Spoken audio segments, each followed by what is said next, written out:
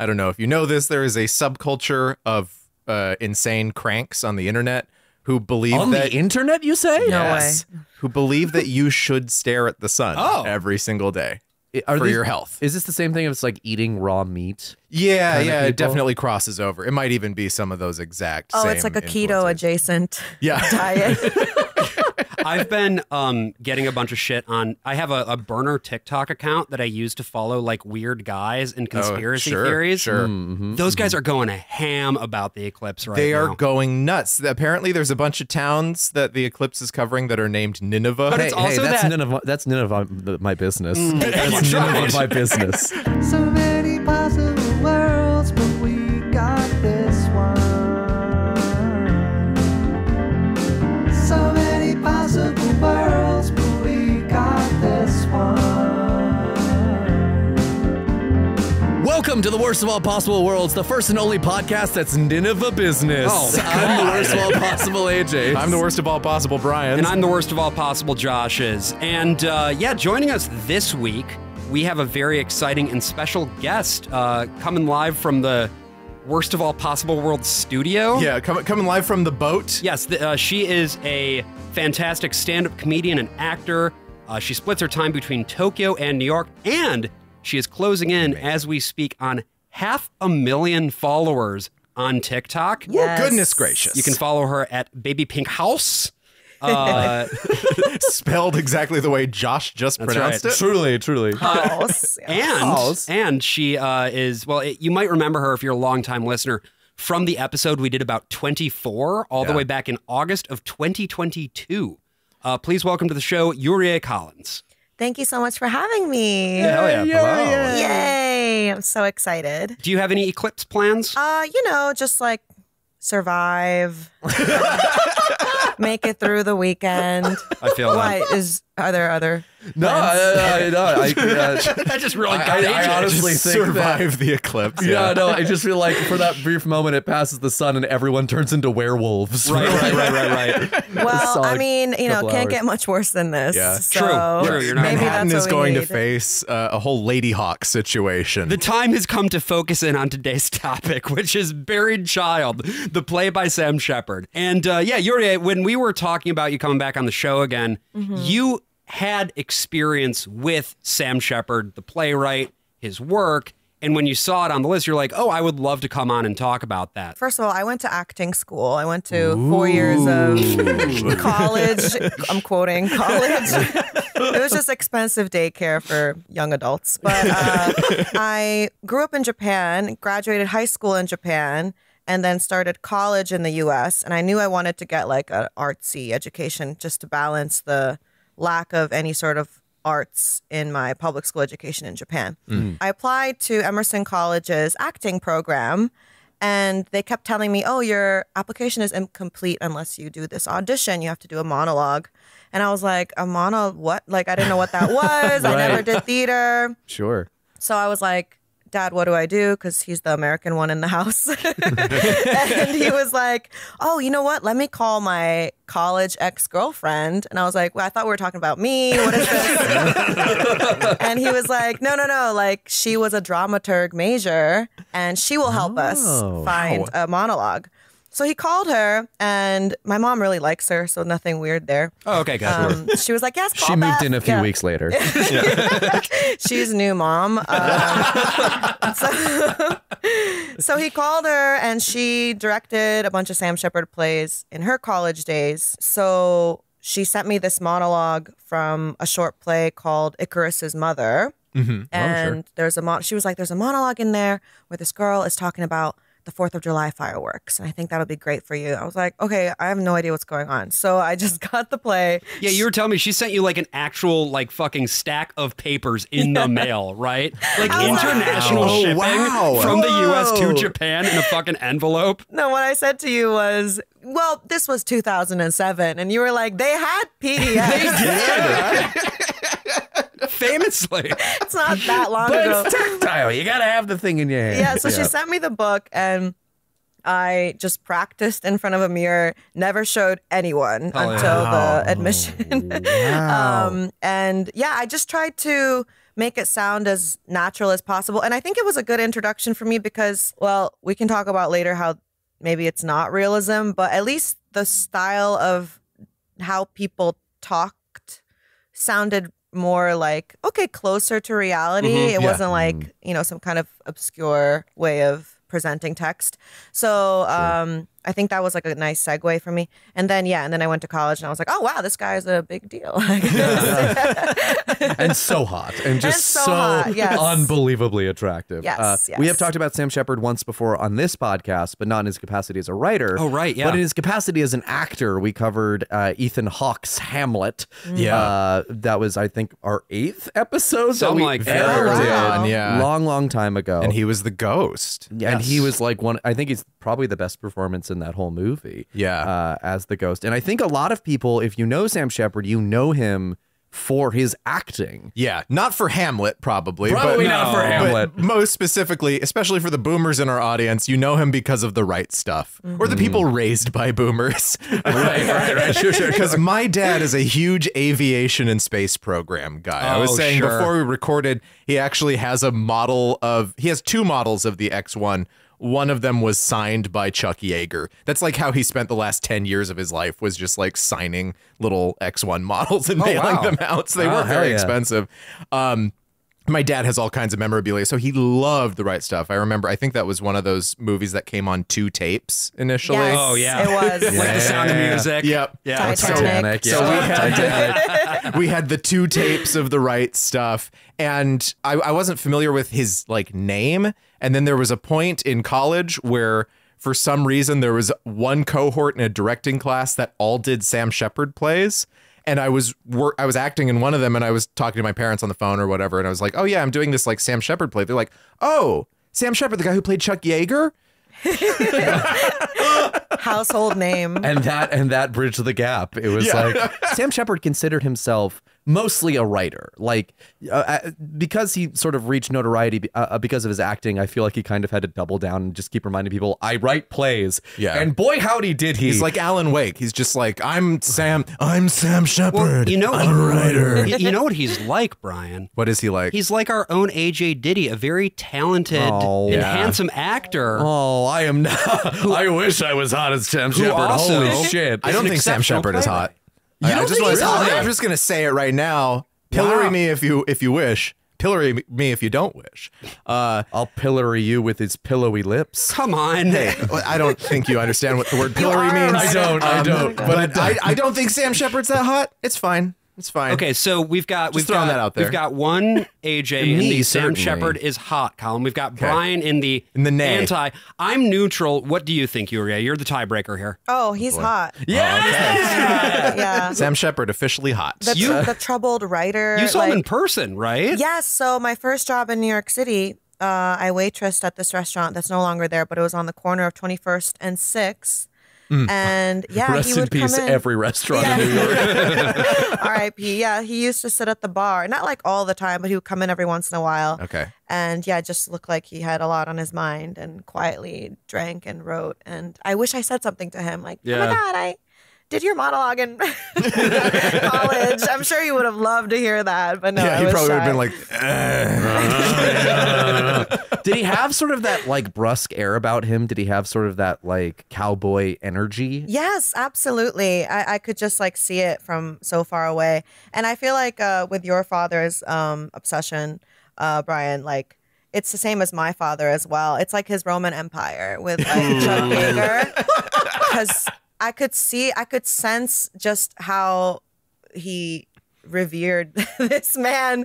And I'm like, this is kind of homoerotic, you know. I'm here for it. I'm like, good for you, Dad. Yeah. Yeah. I mean, you were telling us before we recorded that when he came out of the sea in The Right Stuff, that like is a very important moment. It's very important. Yeah. So let me say it, because he comes out of the ocean, out of this burning plane that he just flew. Yes. And someone is like looking from far away from the shore, like, what is that? Is that a man? And someone else realizes it's Chuck Yeager and goes, you're damn right it is. And my dad, I swear, sheds a tear every time. It's very cute. well, it's so awesome. funny too, because Sam Shepard has had a terrible fear of flying. Oh, He really? did not fucking fly because of some bad incident on a plane. That's what inspired the Icarus thing. Yeah. Oh. And Chuck Yeager actually got him up in the cockpit and like flew. He flew with Chuck Yeager, which I'm sure just made him even more terrified. Yeah, it's like no thanks, not for me. I discovered Sam Shepard in high school. It was one of those things that like I would browse the play section at Barnes & Noble, and they had I think what is sort of a staple of pretty much any acting students or anyone interested in theaters bookshelf, which is the 7 plays by Samuel Shepard. Yeah. AJ is currently holding it and waving it around like a maniac. I'm also stroking his face. Stop! Just stop! Stop! He's dead! What's he gonna do? That's good. Let me just thank you. No, AJ did it here for a defensive necrophilia. Yet another. That's a Sam Shepard staple. He would love that. He would be so proud. He'd be so proud. Thank you, Yurié. Sam Shepard would be proud of me. So in the 7 plays collection, we have Buried Child, Curse of the Starving Class, The Tooth of Crime, La Turista, Tongues, Savage Love, and True West. And some of those plays are good. And and so True West was sort of the obsession because I was in high school around the time that Philip Seymour Hoffman and John C. Reilly did their Broadway production. Right. Where they're... Did you see it? I did not. They flipped back and forth, right? They did. They played the 2 brothers, and I think every other night they would alternate which brother they were playing. Jesus, what a pair of people to see together on a stage. Yeah, Christ. I also did that in high school. My buddy Tyler and I did True West, a scene from it where we switched roles. We memorized both, and then we switched roles as our presentation. And it was some of the most fun I've ever had. I think True West is probably my favorite Sam Shepard play. I think it's the one that I think is most fully realized for him, because he is actually very hit or miss. But that's because he wrote 65 plays in his life. Is that all of them, or is that just the long subjects? Because there's so many short plays. Yeah, because So that's like also the Icarus's short. mother, that it would be included in that 65? I'm not exactly sure. I know that like it depends on how you want to count them, because some people like combine plays together, so the exact number isn't there. But like there was a point where he was just cranking out play after play after play after play, and that was during his time at La Mama. But let's backtrack a little bit. Let's go back. All the way back to the very beginning, to 1943, when Sam Shepard all the way back. Okay. was born as Samuel Shepard Rogers III. I'm sorry, his name is Sam Rogers? Well, here's the thing. His nickname... Not as sexy. not as sexy, but his nickname was Steve Rogers, which is the name of Captain America? which is the name of Captain America, which I think is pretty on the nose myself. But his dad was an Air Force pilot, so he was an Army brat. He traveled all over. He lived in a bunch of different places. Air Force brat. Yeah, he was an Air Force brat. I'm sorry. Oh, man. I'm going to get the Army mad at me. I can't get them mad at me again. They know where I live. Did he ever live in Albuquerque? Do you know? Because there's an Air Force base there, and he talks about New Mexico so much. Well, he lived in New Mexico for a while, I think, and then spent time between there and his ranch in Kentucky in his later life. I know. Oh, Kentucky. Interesting. Yeah. So he did. So What is he, Lew Wallace? He's kind of Americana incarnate, right, in terms of his life story. But he eventually settled. He and his family settled in Southern California, specifically Duarte, which is a little bit outside Los Angeles. Okay. It's like a farm. He was on an avocado farm specifically. Oh, but wow. like we are in like sort of the Bakersfield sort of area of California, where it's almost Central California. He talks a lot about just a cesspool of scum and villainy out in Bakersfield, where dreams go to die. It's never changed. It's always been It has this. remained the same. For as much as like Shepard himself is like that area and that type of California is completely gone now. I mean, it's still around. You just kind of got to go looking demographics for have it. changed, but the character of Bakersfield as hell on earth has never shifted. Well, and I wanted to sort of take a moment to point that thing up specifically about like whether you're talking about Bakersfield or Illinois, which is where he was actually born. The Bakersfield of states. That's right, Brian. He has this Holy shit. he has this real interest in like the parts of America that are otherwise overlooked. Yeah. That it's like, this is, I don't know, you want to call it the fucking real America or whatever. It was giving Rust Belt. Yeah. And I didn't know about any of that. It's serving belt. So, yeah, there was many. aspects of, well, Icarus's Mother, it's a one act, so I don't know if it counts as one play. Right. 65 plays is crazy. I don't know if I've made 65 TikToks. Like, whoa, that's... And you have an infinitely bigger audience than most of Sam Shepard's plays. You know, everything is just wrong, isn't it? I'm so not impressed by me. But no, well, we are. Yeah, we are. And we're so happy to have you. We're Thank so you so happy, much. I'm so happy. Yeah, and if podcasters like you, then But then the sky's the limit. Yeah. No, it means a lot to me because I feel like usually podcast guys, not to call you guys podcast guys. Oh, no, we are. That's fine. Podcast guys, I feel like generally don't really like me. It's like when I do stand up, like if straight men are laughing at my jokes, like I'm like, good for you guys. Yay. You're ahead of the curve. Yeah, let's Little do gold it. star. Yeah. Because usually I like hurt their feelings. But just quickly, I do have to say that when I first started stand up, most of my jokes were about like making fun of like straight guys. But through stand up comedy, I've made so many great straight male friends. So it's been very healing. So to any ladies out there listening, just get on stage and face your fears. yeah, straight But- men in comedy will never lead you down the I was wrong going to say, path. You're gonna only need good guys. Salt of the earth, really. Met some great guys, yeah. No, my mom was like, "Don't you meet guys doing stand up? Like, why don't you have a boyfriend?" Basically, I was like, "I don't want to date a comic." Like, No, God, no. yeah. But anyway, back to Sam Shepard. Yeah. So in Japan, my education was very like we memorized facts. We rarely talked about our opinions and had discussions. Like none of that happened. No. Like I remember when we learned about the Renaissance period, there was just like a list of the artwork and the person who made that work of art, and it was just we just had to memorize it without ever looking at like, what is this? Is this a painting, a sculpture, a church? Right. I don't know. Oh, wow. Doesn't matter. Yeah, just memorizing. And so when I went to Emerson College, just super artsy, like liberal school in Boston, I remember, so I read more Sam Shepard plays freshman year, my first semester in this like, theater class, whatever. And first day of class, the teacher like sat on her desk, like cross-legged, like cool teacher style. Oh, hell yeah. I'm not dude. like the other teachers. Yeah. I'm the cool teacher. Very much. And I gasped. I was like, was not ready for that. That's not for sitting? Yeah, I was like, oh my God, And then I didn't have anything to say in class because I've never been asked, like, what do you think? And then, we would read a play and everyone just had so many opinions. And reading Buried Child again this time, one of the themes I thought was recurring was about like this unfulfilled potential, through the corn and like even like Vince's music career and stuff like that. There's all this potential that's not met. And I feel like it's bumming everyone out. And, and so I felt this like, wow, in that classroom, everyone has like this different kind of pressure. In Japan, I felt like the pressure was to not stand out, just to stay the course, stay in line. But in this like liberal arts theater class where we were talking about Sam Shepard plays, everyone was just, they had so many opinions, or not necessarily actually. They would just talk to say things. And I was like, this is different. Yeah. That sounds like theater school to me. It's also kind of what we do on this show. Yeah.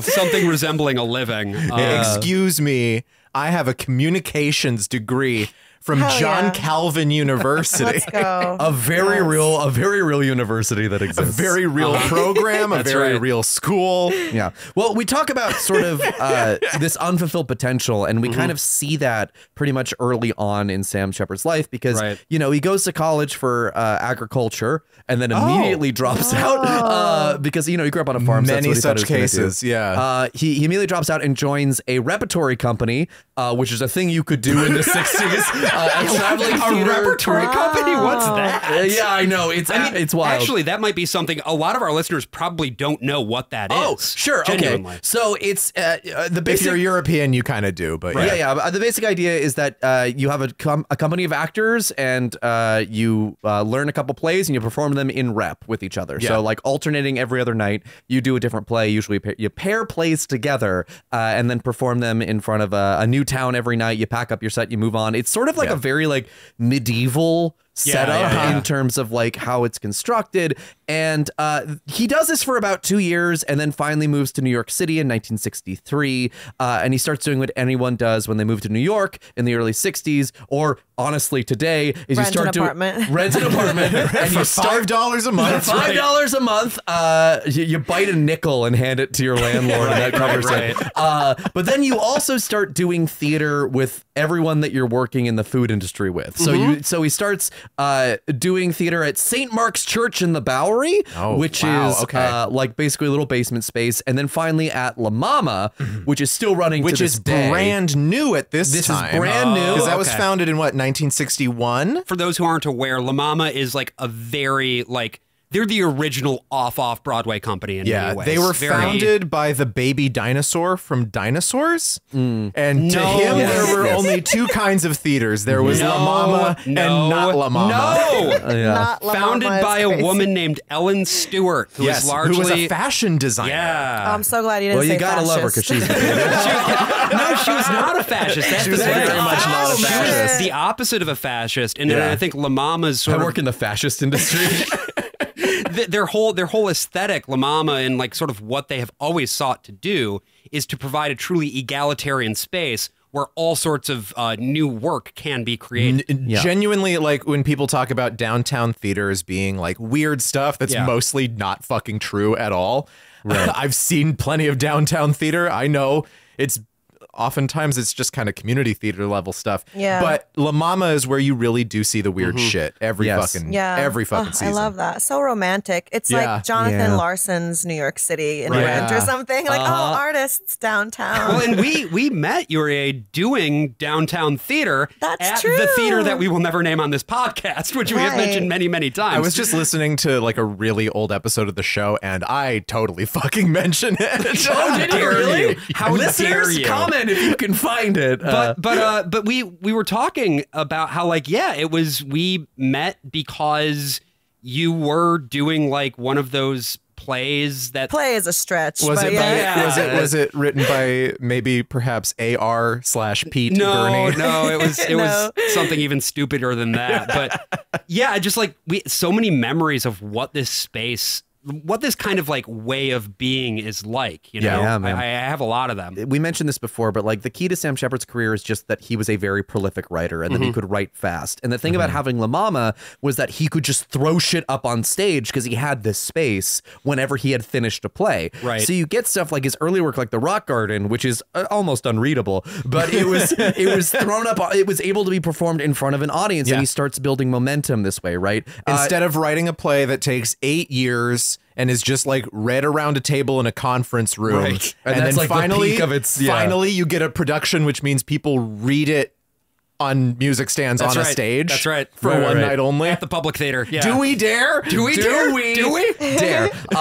Sam Shepard did an interview with The Guardian, and he was kind of cagey about giving interviews. And then he's sort of like he's more talkative than him, but sort of like Cormac McCarthy, I feel. Yeah, very much in similar vibe too. Yeah. But like later on in his life, Sam Shepard was talking to everyone. Don't let there's interviews with him all over the goddamn place. But he says in an interview with The Guardian that back then there was a dearth of American theater. There was nothing going on. American art was starving, and he was the one who was going to feed it until it was full. American theater. How full would it get? Well, American theater will think that it's full, but it can always have one more play. It can always eat another bite. And it was during this prolific period that he met Patti Smith. If you want a very lovely detailing of their time together, read M Train, which is Patti Smith's memoir about the early days of her living in New York City in the 1960s. It was a very tumultuous relationship. There was an affair happening within it, but it led to this very lifelong friendship. She ended up writing his obituary in the New Yorker when he died, and it's beautiful and moving because she is in her own right a beautiful writer, and she collaborated with Sam Shepard on a play called Cowboy Mouth. After the premiere those are the two subjects that he would write about for the rest of his life. Cowboys and mouths. Yeah. And the things that come out of them. Or into them. After the premiere of Cowboy Mouth, they were like, hey, where's Sam? And he had disappeared. He had fled off to New England, and this would be a common theme with him, that when the going got tough, Sam Shepard would run the fuck away, which might come up perhaps in this episode about buried child and his own feelings about reckoning with that. Why didn't they work out, Patti Smith and him? Seems like a good couple. It did. Well, I think he then... she was a Capricorn. I'm looking it up. There it is. Capricorn and Scorpio usually, I feel Is that supposed to work? I feel like it will. Okay. Yeah. Well, it's sort of like Sam Shepard sort of followed a trajectory of Arthur Miller in that he slept with sort of like the pinnacle artists of their day, basically.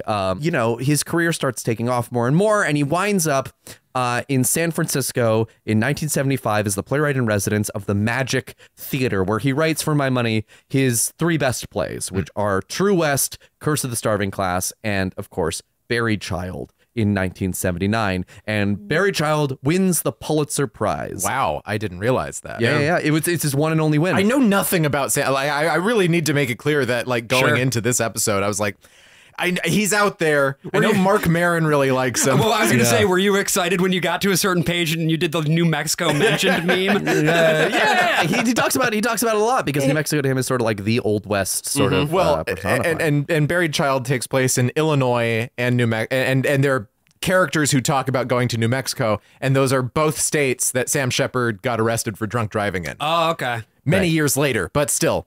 Yeah. Places he likes to do DUIs in. Yeah. It is funny that the unspecified business in New Mexico, trouble in New Mexico, then becomes real trouble in New Mexico for him later on. So Sam Shepard has a very long career. He acts a lot more in his older age. I think one of his final film roles was playing the patriarch in August Osage County, which obviously takes a lot of inspiration from Buried Child in its construction and its sort of deconstruction of the family drama. And Sam Shepard dies of ALS-related complications in 2017. And this was the program note in Cowboy Mouth, which, again, he ran away from after it opened. First off, let me tell you that I don't want to be a playwright. I want to be a rock and roll star. I want that understood right off. Okay. I got into writing Sam. plays because I had nothing else to do. So I started writing to keep from going off the deep end. That was Yurié just back did in an eye roll that 64. could shatter the sun. Writing has become a habit. I like to yodel and dance and fuck a lot. Come on, man. Writing is neat because you do it on a very physical Hold level, on. just like Hold rock on. and roll. Yodel? Pause. Here's all the normal rock star stuff and yodeling. Yep. A lot of people think playwrights are some special brand of intellectual fruitcake with the special answers to special problems Lord. that confront the world at large. I think that's a crock of shit. Okay. When you write a play, you work out like a musician or on a piece of music. You find all the rhymes and the melody and the harmonies and take them as they come.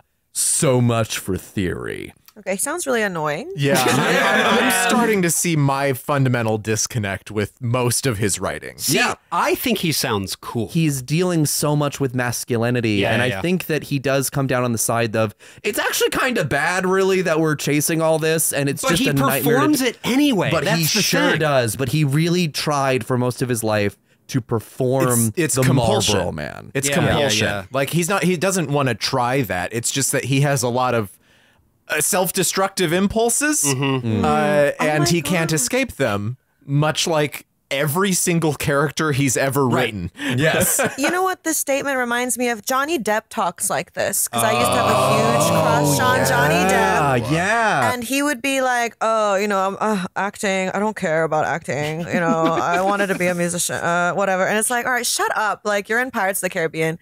You're in Chocolat, whenever that interview was filmed. But I was just like, this is so annoying.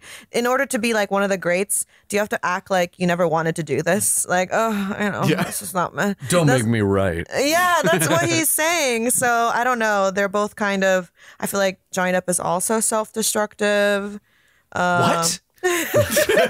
My Johnny? Donald Not Depp? Donald. Yeah. Well, and you had mentioned to me as well, Yurié, about like a certain kind of guy, I guess, who is drawn maybe to Sam Shepard's writing. I think, and how maybe that kind of guy tends to be somebody who also wants to be like the tortured artist or the guy wants to be the cool guy. I drink too much, but like that's because I'm just so tortured by how good my art is or whatever. I felt that aura at the restaurant I worked at. You know, he was giving the aura of like, you can't bother me, like something is speaking to my pen right now kind of vibe. It flows through me. Yeah. So I do have a story. I went to college and then I moved to New York City to become a famous actress. You know, stay tuned. Yes. That's why you're on the podcast, Yes. because, you know, reach and exposure and things of that nature. Exactly. Thank you so much. And We're riding your coattails, Yurié. Let us be very clear about this. you guys. Please. So I went to acting school in New York City. I had this great acting teacher and we did like scene study and all kinds of stuff in like a group class setting. And there was this actor that joined the class. I had already been in class for a few months at this point. This actor from Ireland moved to the city. He joined the class and he kind of like took the class by storm. He was like doing so many monologues, lots of scene work, and it's all voluntary. You have to like do it yourself, sign up to do the work. Sure. And he was just doing so much, you know, right away. Clearly very talented, serious actor. And then he approached me. He was like, do you want to do this scene from Fool for Love?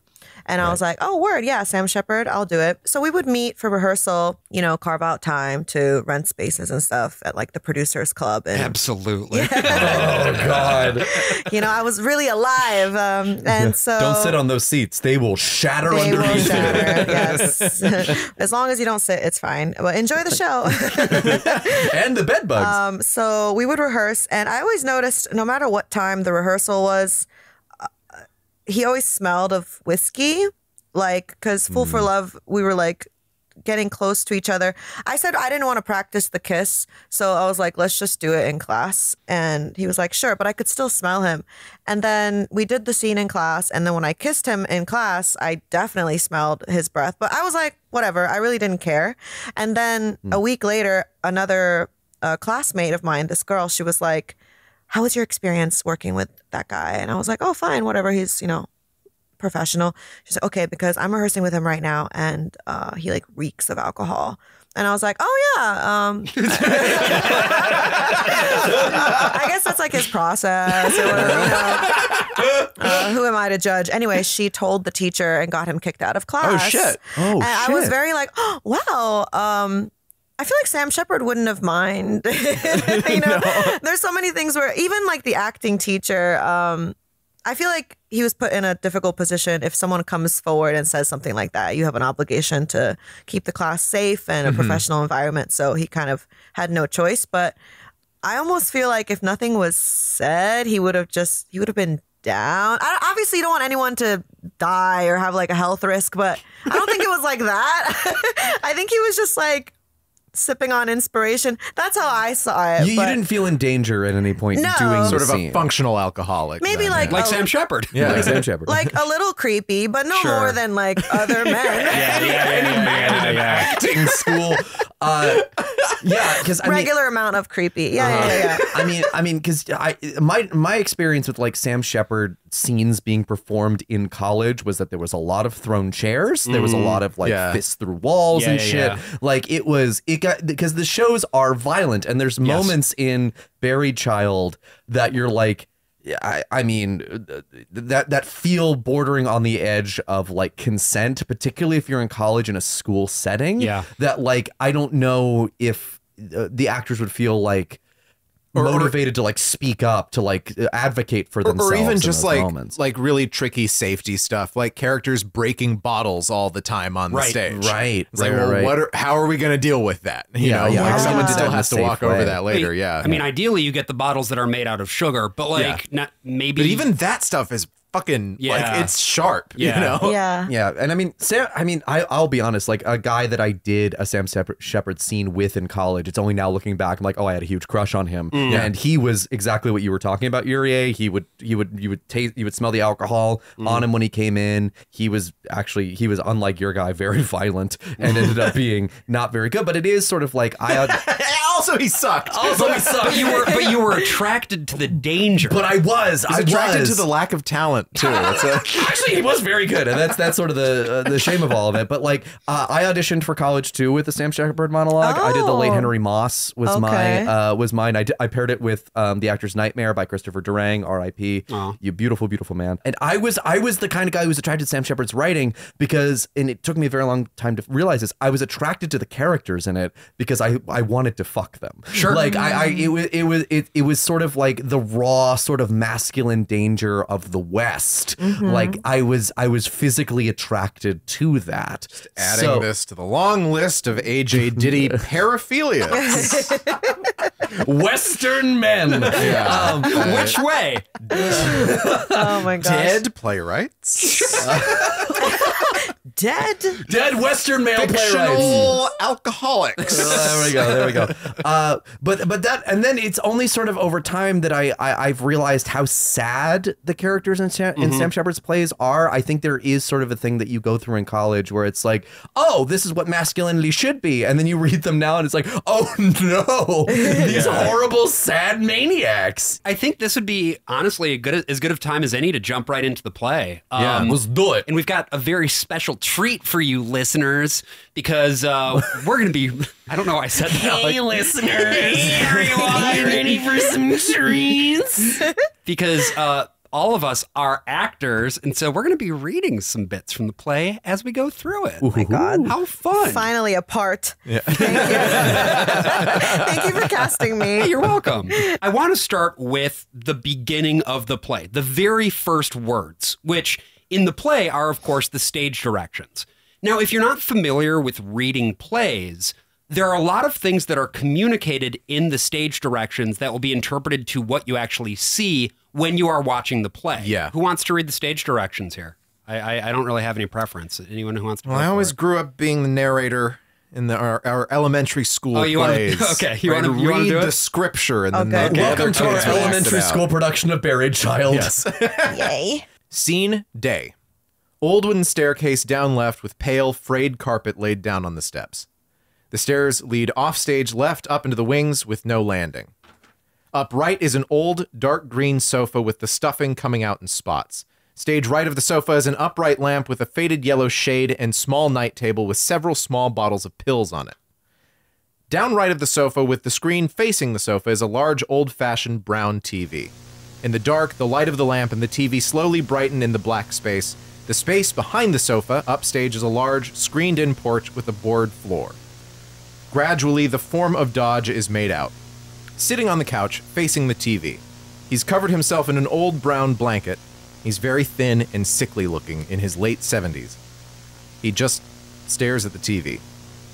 More light fills the stage softly, the sound of light rain. Dodge slowly tilts his head back and stares at the ceiling for a while, listening to the rain. He lowers his head again and stares at the TV. He starts to cough, slowly and softly. He holds one hand to his mouth and tries to stifle it.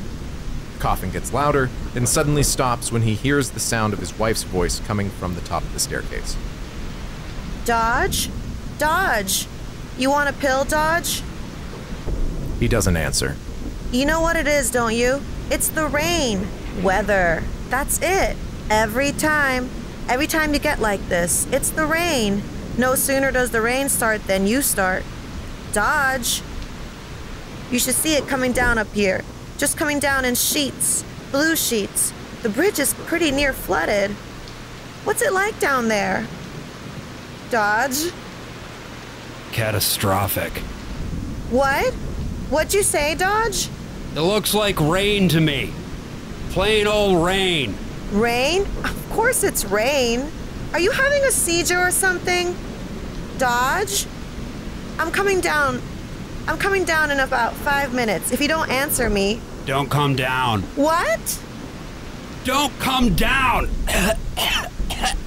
You should take a pill for that. And it just kind of goes on like this for a while. They're just talking past each other, and you see the disconnect here between Hallie and Dodge. And she's completely off stage. She is upstairs. You can't see her. She's not here. She does not enter for about 15 to 20 minutes, depending on your production. There's a pro shot of this. That's the Ed Harris production for the new group. Yeah, 2016. It is the revised version. If you get the 7 plays, it is the older version, and there's some apparently this has gone under some pretty heavy revisions. I would say that it's not like the structure is exactly the same. Okay. It's just that things are elaborated on more. Shelley is more fleshed out as a character. And there are like little moments that are just given a couple of revisions. But like for the most part, it's elaborated exactly on more. And I'm like, fucking where?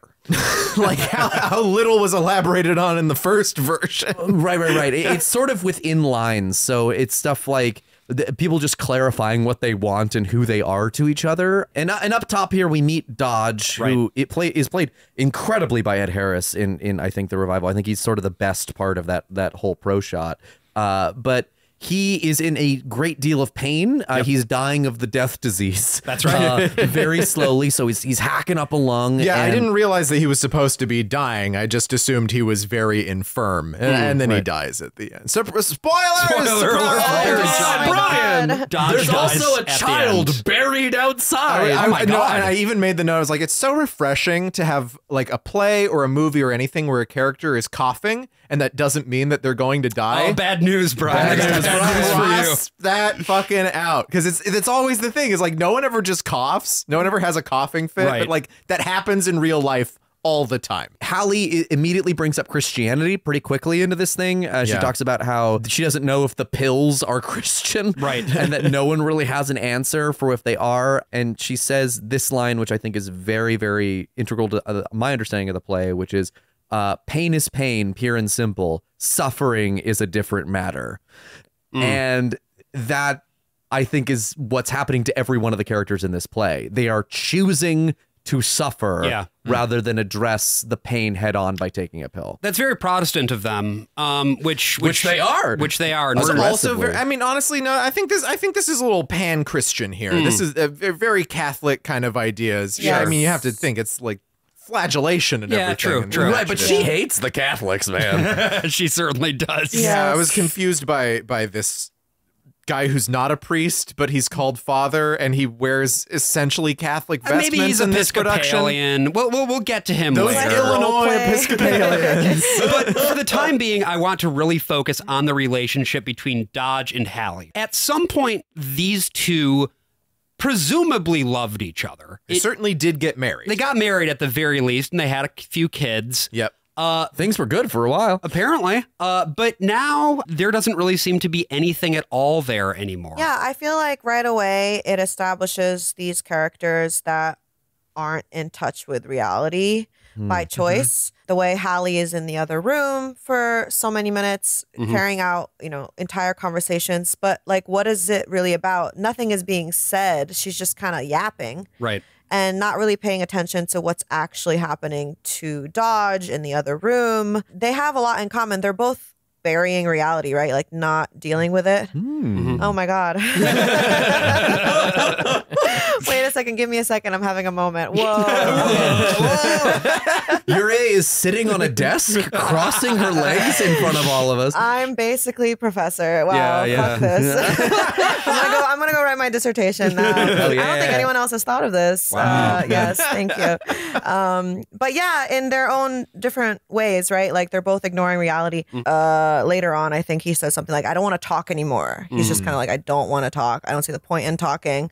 That's his way of dealing with this situation. And I feel like she has the opposite reaction where she's just talking about literally anything forever. So Hallie goes on about like sort of her like past like romances for a bit here. We get a bit of backstory that she spent a lovely weekend with a horse breeder down in Florida, even though, or is it California? And we start sort of getting this play's main ideas about exposition, which is like, oh, you want answers? Fuck you. Which is cool. Because this isn't an exposition. This is just a lady talking about some stuff that she was up to. I mean, it does lay the groundwork sort of for their marriage, but if we're talking about like the relationship between the two of them, it is sort of this thing that she is trying to needle him. We don't know even that they're married yet. That's true. That doesn't come up until Dodge is talking to someone else, I think, and says, so funny. I gotta wait for my wife to come down here. I guess I just automatically assumed they were married. I mean, you do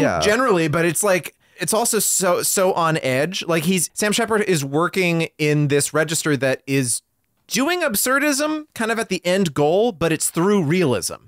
Right. Mm-hmm. All the dialogue is like classic realist kind of stuff. Which is sort of what you were mentioning earlier, Yurié, about like how it sort of finds itself in this really strange space where you don't know to what extent you can trust what you're hearing, right? Mm-hmm. I feel like they're not like linear progression. It's just like these little representations of these people in a realistic setting. Well, in one example of somebody who we only sort of see a portion of, I think, is Tilden, who's the next character who shows up here. As Dodge and Hallie are kind of going back and forth, Dodge yells for a guy named Tilden who just comes on stage, and he's carrying a fuckload of corn in his arms. And there's been this whole thing about like, oh, Tilden's just in the kitchen. You haven't heard him shout back at all.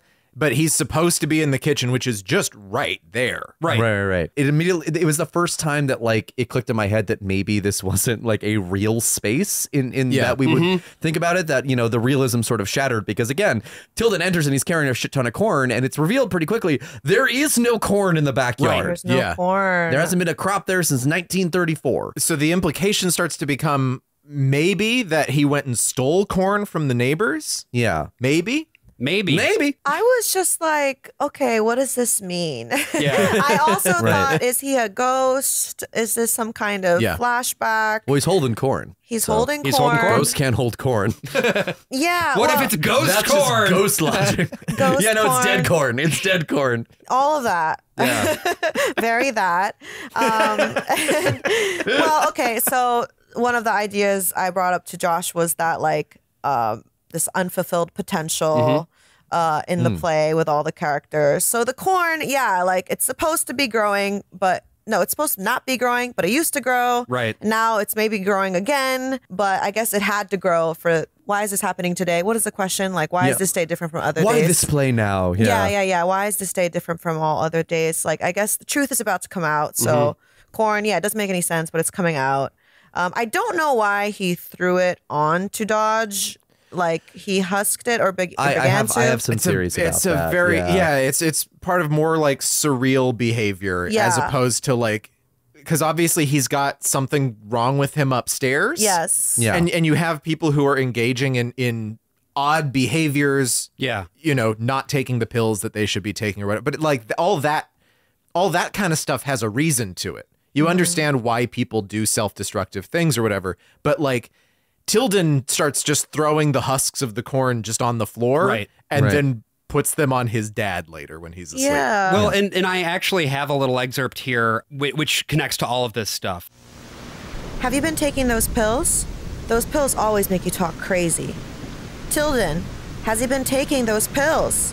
Those teeny little blue pills? He hasn't took anything. What have you been taking? It's not raining in California or Florida or at the racetrack. Only in Illinois. This is the only place it's raining. All over the rest of the world, it's bright golden sunshine. Which ones did you take? Tilden, you must have seen him take something. He never took a thing. Then why is he talking crazy? Crazy. I've been here the whole time. Then you've both been taking something. I've just been husking the corn. Where'd you get that corn anyway? Why is the house suddenly full of corn? Bumper crop. Unexplainable. We haven't had corn here for over 30 years. Whole back lot's full of corn, far as the eye can see. Like an ocean. Things keep happening when you're upstairs, you know. The world doesn't stop just because you're upstairs. Corn keeps growing. Rain keeps raining. I'm not unaware of the world around me. Thank you very much. It so happens that I have an overall view from the upstairs. A panorama. The backyard's in plain view of my window. And there's no corn to speak of. Absolutely none. Tilden wouldn't lie. If he says there's corn, there's corn. What's the meaning of this corn, Tilden? It's a mystery to me. I was out and back there, and the rain was coming down, and I didn't feel like coming back inside. I didn't feel like the cold so much. I didn't mind the wet, so I just was walking. I was muddy, but I didn't mind the mud so much, and I looked up, and I saw this stand of corn. But in fact, I was standing in it, surrounded. It was over my head. There isn't any corn outside, Tilden. There's no corn. It's not the season for corn. Now, you must have either stolen this corn or you bought it. He doesn't have a red cent to his name. He's totally dependent. So you stole I didn't it. steal it. I don't want to get kicked out of Illinois. I was kicked out of New Mexico, and I don't want to get kicked out of Illinois. You're going to get kicked out of this house, Tilden, if you don't tell me where you got that corn. Tilden starts crying, but he keeps husking the corn. Why'd you have to tell him that? Who cares where he got the corn? Why'd you have to go and threaten him with expulsion? It's your fault, you know. You're the one that's behind all of this. I suppose you thought it'd be funny. Some joke. Cover the house with corn husks. You better get this cleaned up before Bradley sees it. Bradley's not getting in the front door. Bradley's going to be very upset when he sees this. He doesn't like to see the house in disarray. He can't stand it when one thing is out of place. The slightest thing. You know how he gets. Bradley doesn't even live here. It's his home as much as ours. He was born in this house. He was born in a hog wallow. Don't you say that. Don't you ever say He that. was born in a goddamn hog wallow. That's where he was born, and that's where he belongs. He doesn't belong in this house. I don't know what's come over you, Dodge. I don't know what in the world's come over you. You've become an evil, spiteful, vengeful man. You used to be a good man. 6 of one, a half dozen of the other. You sit here day and night, festering away, decomposing, smelling up the house with your putrid body, hacking your head off till all hours of the morning, thinking up mean, evil, stupid things to say about your own flesh and blood. He's not my flesh and blood. My flesh and blood's out there in the backyard. The secret. Oh my God! Oh no, the secret. Is this the titular buried child? So I think we need to take a moment here to just establish what Buried Child is riffing on. Because most plays up until this point, most living room dramas, as we call them, in the American theater, had been built around a big secret that is slowly revealed over the course of the night and then explosively comes out at the very end. Right. Because who is the father of realism? Edward Eugene Albee. O'Neill. Arthur Miller? No, not American. Didn't start William Shakespeare. Oh, Chekhov? Absolutely not. No. Wow. F. Oh my God, I failed. Brian shoved Yurié off Oh my the God. desk. He is sitting cross-legged now. In the far-flung Oh, God. regions of the world, far up north, Yeah. in a foreign land called Norway. Oh, God. Ibsen. Oh, fucking Henrik Oh my God, fucking it's- Ibsen, of because course. it's Right. ghosts. Right. It's his Ghosts. play Ghosts, which shook the world when it. Oh my well, it gosh. was not very successful. And It I was not very played successful. Nora. So stupid. And Ghosts is all about not literal ghosts. There's not a single literal ghost in that play, but It's it's all all syphilis. about how family members are doing each other They got and syphilis, getting syphilis, venereal syphilis. disease. Okay. Yeah, Can't get rid Yeah. of this. and that's the big Syphilis. secret. That is the big secret. Right. And then it's like, yes, you're syphilitic. Whoops. Yeah. And from there we get to Eugene O'Neill. There's always like a forgotten brother or someone's doing their cousin or something. Like everyone's kind of walking up to the line of like, how much more incest can we get to with this one? Right. Until now, Wow. it's just like, you And know. penicillin has been invented. So syphilis, you just go to the doctor. You just go, the doctor, get a little shot now. And, you Yeah. know, the thing is that, like, you know, incest sort of reached its climax in the No. great play In a Forest Dark and Deep by one Neil LaBute, where it's just a brother and sister kissing on stage. No, I don't. It's a bad play. Why did you even incest. mention him? I hate you. in London. I saw the production. Matthew Fox was in it. And who did Matthew Fox play? I don't You. care. Jack Shepard Okay. Oh, in Lost. okay. So Okay. You don't like Neil LaBute? That is putting it so mildly. yeah, we don't. We don't talk about don't it. talk about I have Neil. gotten He's the child we buried. No, there was a point where he like would stalk my Twitter feed under his various little like sock puppet accounts that he kept for those awful, wretched, shitty little TV shows that he would run. He's obsessed. He's a wretched, horrible little cunt. Is he like a name search guy? Like he'll search his own name? Yes, he's 100% a name search guy. He was Van Helsing's showrunner for He's a while, also yeah. allegedly an impregnate your students guy. Oh! Allegedly. Wow. Allegedly. Yeah. But yeah, no. It's like he hates women, but not even in like an interesting way. I've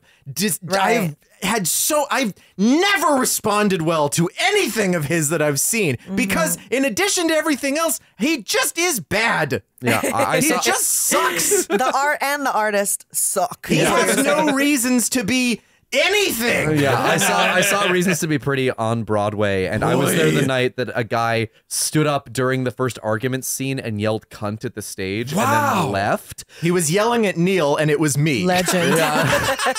But anyway, Sam Shepard. Oh, yes. So Sam Shepard started writing plays because he was a huge fan of Eugene O'Neill. And, you know, I think that comes through in a lot of his stage directions and a lot of his stories or whatever. Eugene O'Neill, another guy who was just like a fisherman. And a normal guy, too. Really normal with no guy issues. with lots of alcohol problems. Yeah. Who could have been the 1910s version of a rock star. Looked like Jack Nicholson, shockingly. Like, shockingly like You're Jack Nicholson. just talking about Jack Nicholson because you saw him in that movie. I did see him in Reds. That was just Jack Nicholson. No, that was Eugene O'Neill. I'm pretty sure that was Eugene O'Neill. But He's real, damn it. He's real. He's real to me. is Jack Nicholson in the room right now, Brian? No, he's at Poopies. Oh, he's at Poopies. So one of the other big plays that inspired like the living room drama were of course the plays of Arthur Miller, All My Sons being one of them, even though it doesn't take place in the living room, it's outside for most of it. It's in the backyard, yeah. It's in the backyard, but again, a secret is there. It is eventually revealed. Protagonist is done. And then, of course, there is Edward Albee's Who's Afraid of Virginia Woolf.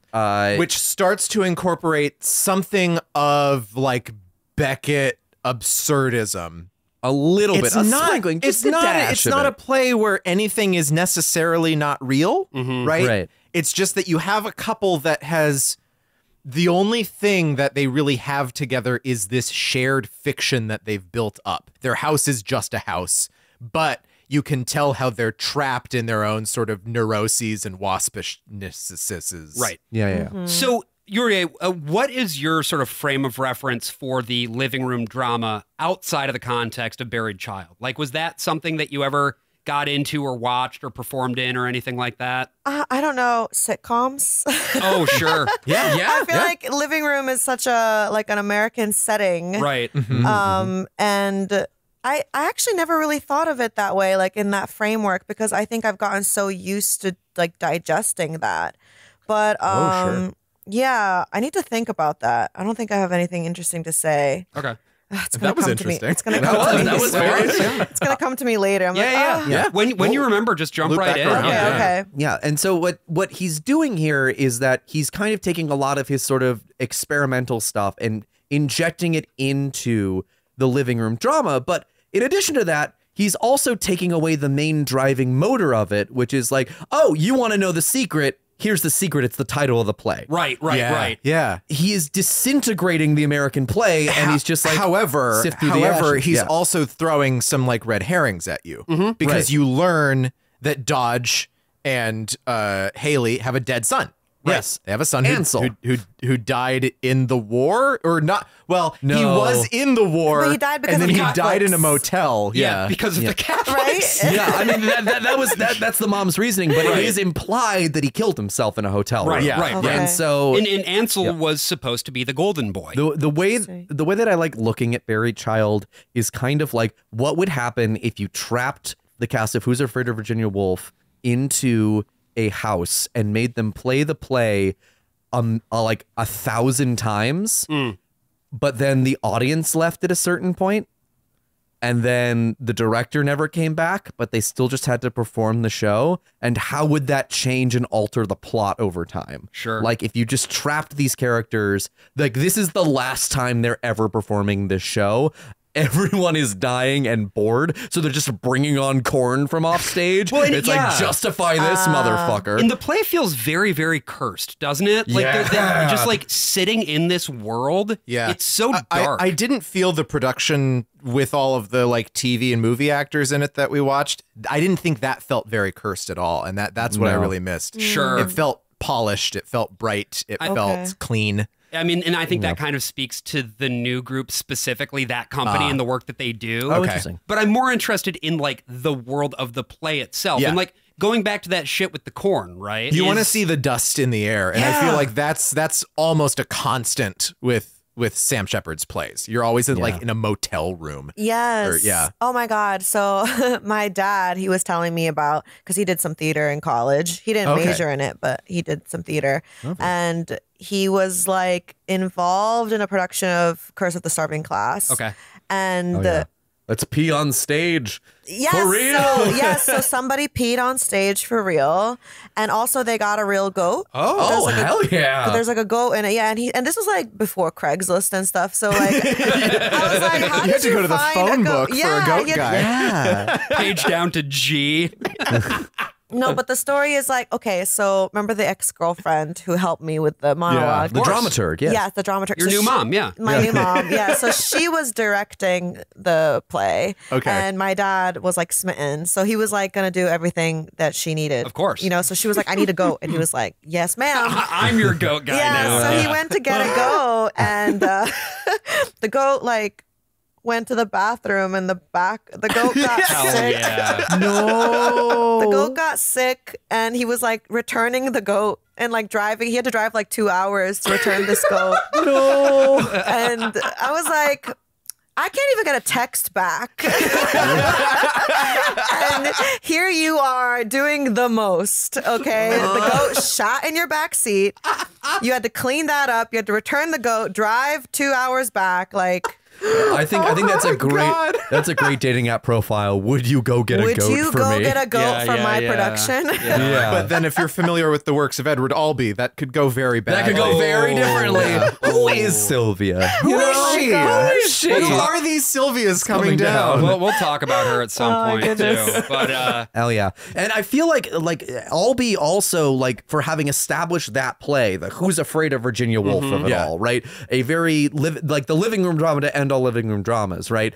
Also wrote a play called Tiny Alice, which I think is closer to what Buried Child is going for. Okay. It is this very abstract deconstruction of a family drama secret play with incest and priests and dealing with sort of religion in this very confronting way. Honestly, the one thing that I could compare this play to the most is the Texas Chainsaw Massacre 1 and 2. Oh yeah, like this is Leatherface's family just hanging out. That's who before Bradley the tourists, is, basically. Yeah. I mean, it's so scary. it's really fucking freaky, isn't it? Yeah. And Bradley actually chainsawed his own leg off. We mentioned Bradley a little bit earlier in that scene, but Bradley is the psychopath brother who we will meet a little bit later. But it is revealed before he comes on that he lost his leg not in Vietnam like you'd kind of imagine it would be for a 70s play, but just because he just fucked up a chainsaw and like sawed his leg off. And in this filmed production, Bradley is played by television's Rich Sommer, who is in Mad Men, who you also might remember from Firewatch. Yeah, hell He's yeah, the dude. guy in Firewatch. And what's interesting too is like, Rich Sommer, you think of him as being kind of a nebbish guy, but not in this, because Bradley, we should talk about him real quick, because let's talk about the Brad. first act ends with Bradley making his entrance. Basically, there's a big back and forth between Tilden and Dodge.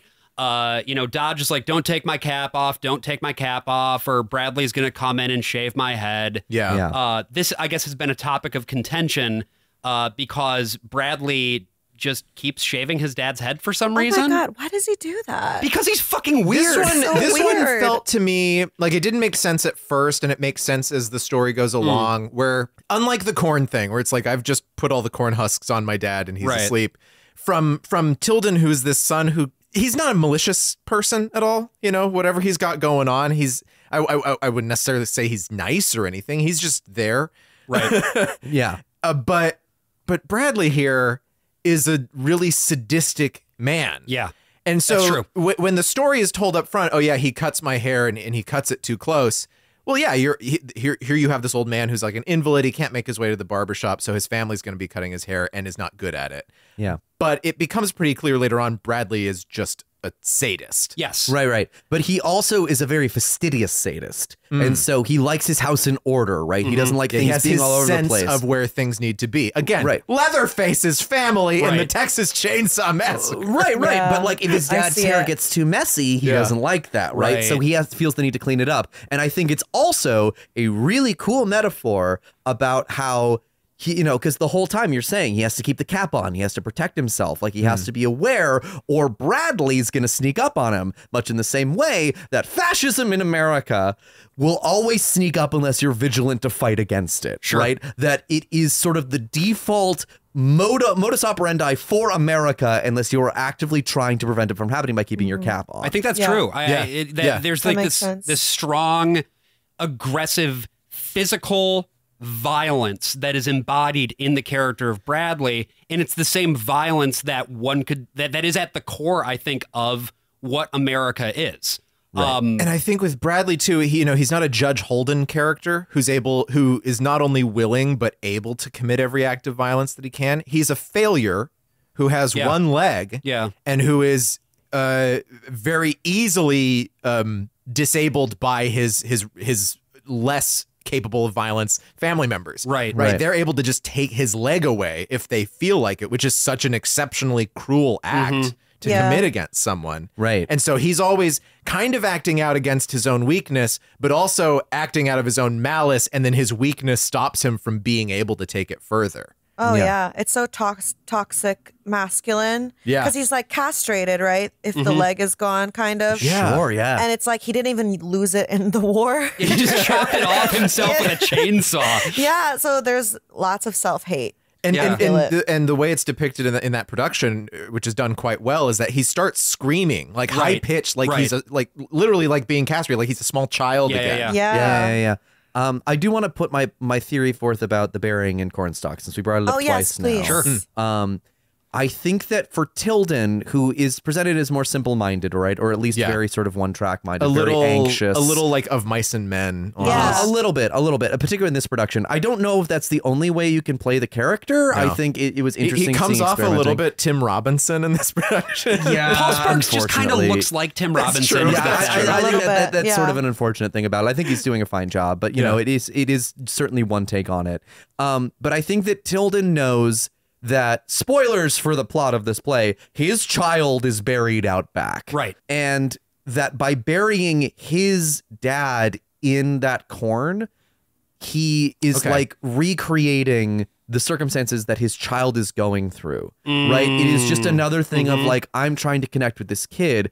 But in another way, the reason why the land gives Tilden the corn in the first place, and the later on all the other vegetables and everything. This is assuming, of course, that is the truth and that he didn't find it somewhere else, which is totally unclear. Right. But I think that the land is, if we take Tilden's word as gospel, that he went out back and the land just gave it to him, it is because he is the one who is trying to uncover the pain at the heart of this family and confront it. And by doing so, America itself, the land, is like, yeah, you need to confront this so things can grow again, so that we can become good. You have to confront the sin at the heart of it. So that's what I think is going on with the corn shit. Yeah. I think the one place where I would disagree with that analysis is the idea that America, so that America can become good. I just don't think Sam Shepard believes in that. I think he's just looking at the ugliness and saying, man, I'm going to go drink now. I mean, I guess there's a little bit that contradicts that, I think, at the very, very end with the final monologue. Well, we'll get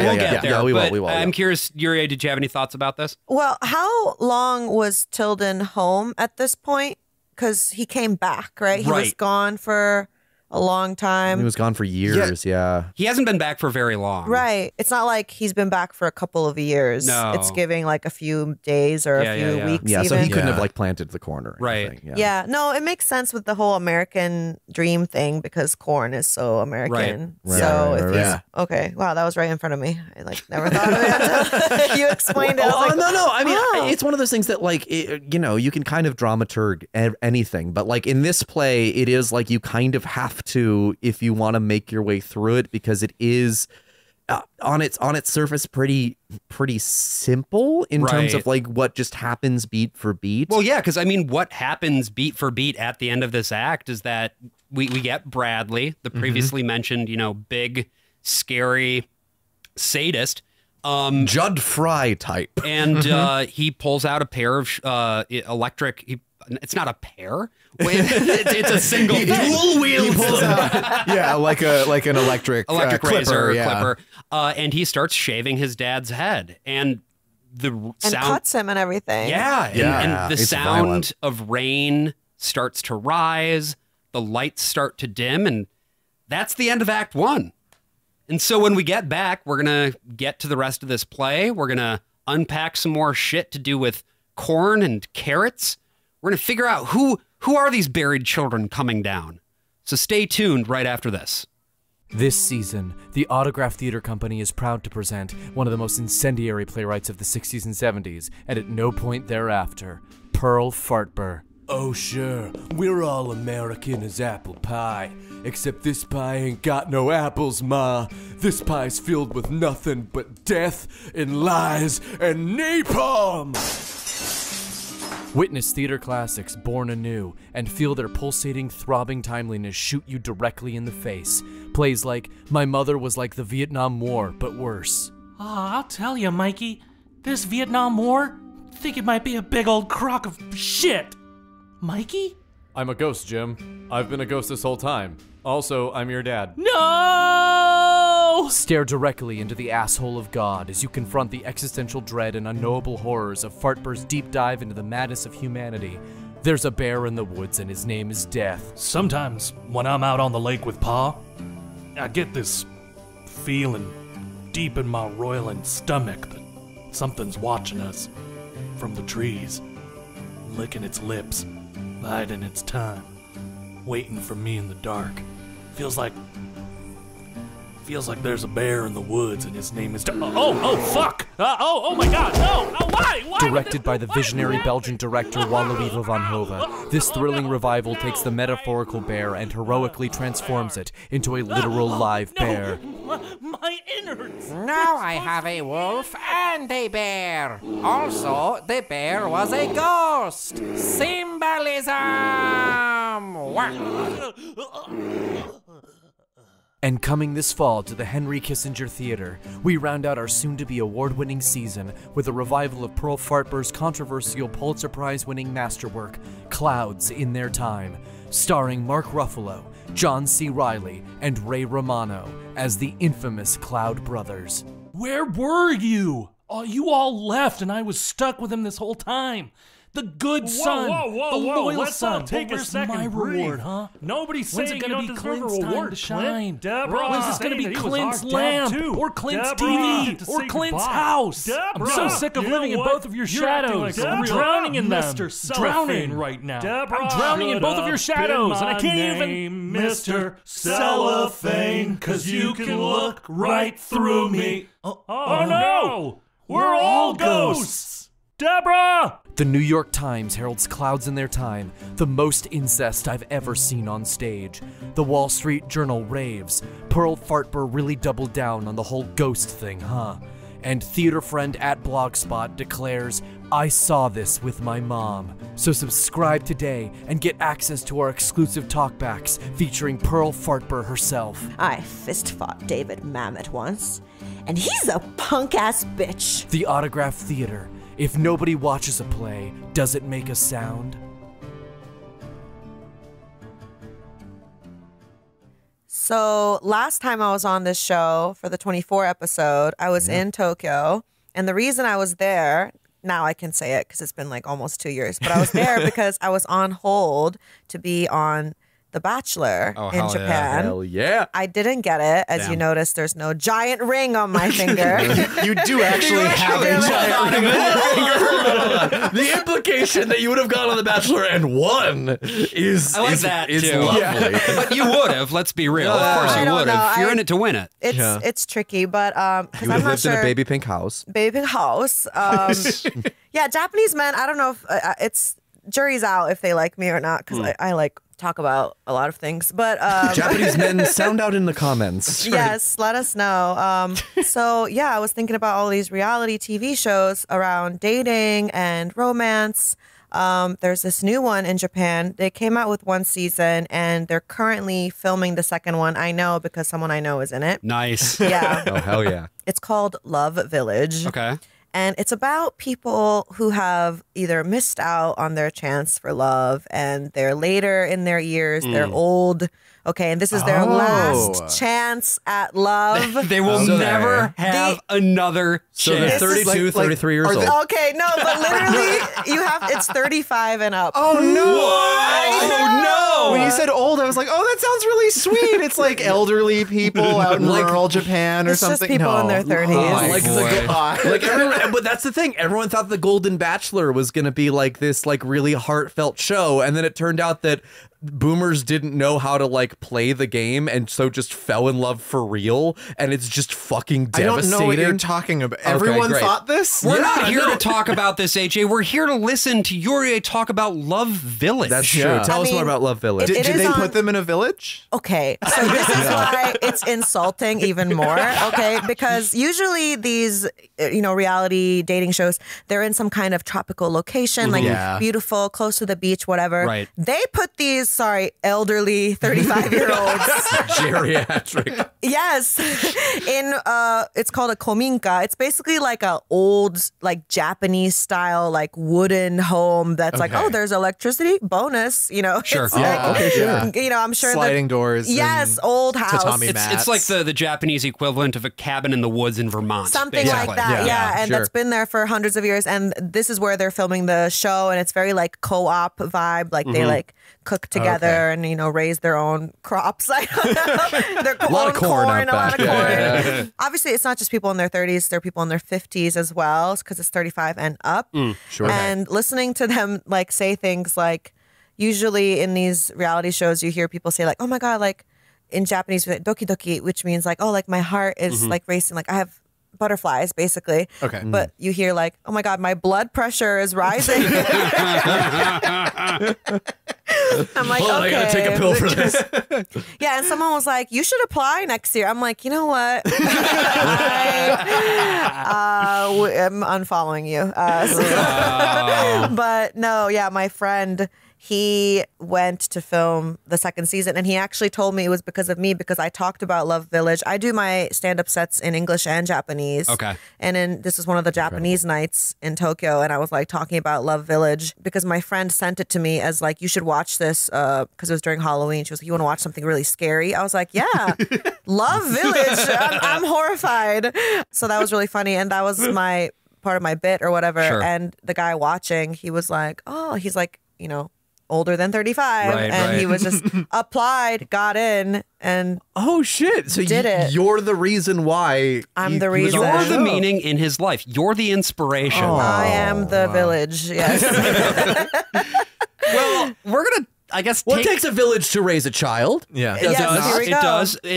But what if It takes one family to bury one. There we go. There we go. Nailed it. Nailed Takes it a lot one. to make a stew. Yeah, pinch of love and laughter too. So we are back with Act 2 of Buried Child. Hell yeah. And as we were saying, the end of Act 1, very dark, extremely dark. You can hardly even see what's going on. It's so dark. Yeah. It's like Thief for Thief 2 in that regard. But It's like, what? I don't know those plays. Don't Are those worry Sam about it. Shepard plays? Yes. Those are also. I mean, maybe. No one's read them I haven't all. read all 65. I could see a Sam Shepard character being like a thief NPC. Absolutely. Like, Oh, sure. Thinking that they heard something, waiting 5 seconds. What was that noise? I guess it was nothing. Clonk. God. We do get two brand new characters here at the beginning of Act 2, and this is contrasting so strongly with the end of Act 1 because all of a sudden, we're in the same set. It's later than was the case in Act 1, although how much later, it's honestly not entirely clear. Like, Dodge took his medication, and one of the reasons why he doesn't take it is because it just knocks him out. So Right. he's just been unconscious, which is how his head got shaved. Right. Yeah. Yeah. And now he's just on the couch with a blanket over him. Yeah. Bradley has seemingly left and has, in fact, left. I don't know where he goes in this act, but he's out. He's out. He's just out and about. For the plot needed him to leave, and so he did. That is true. Tilden is also nowhere in sight at the top of this act. But who do we see?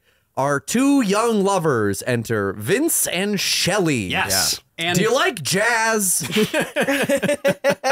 Well, you better. Two dangerous hippies. Hey, they're real hep cats, these two. Hey, the new version that we watched seems to try and like straddle the line between like, oh, this doesn't take place in the 70s, don't worry about it, and also it so takes place in the 70s. You can't get around the language. You really can't. And just like the basic premise of like an American farming family, and the farm has fallen apart. There's no way a family can maintain it. That is entirely built on this period of time that Sam Shepard grew up in. Yeah. Where like we went from like 50% rural population to like 20%. Rural. Yeah. And they talk about how the last bumper crop was in 1934. Yeah. Right. So it is still very much set in the 70s, but like costume design wise, they do try and make this very modern. And also the performances by these two actors, I think, are incredibly modern. They're performances. It feels kind of like a different world. But you know what we're going to do?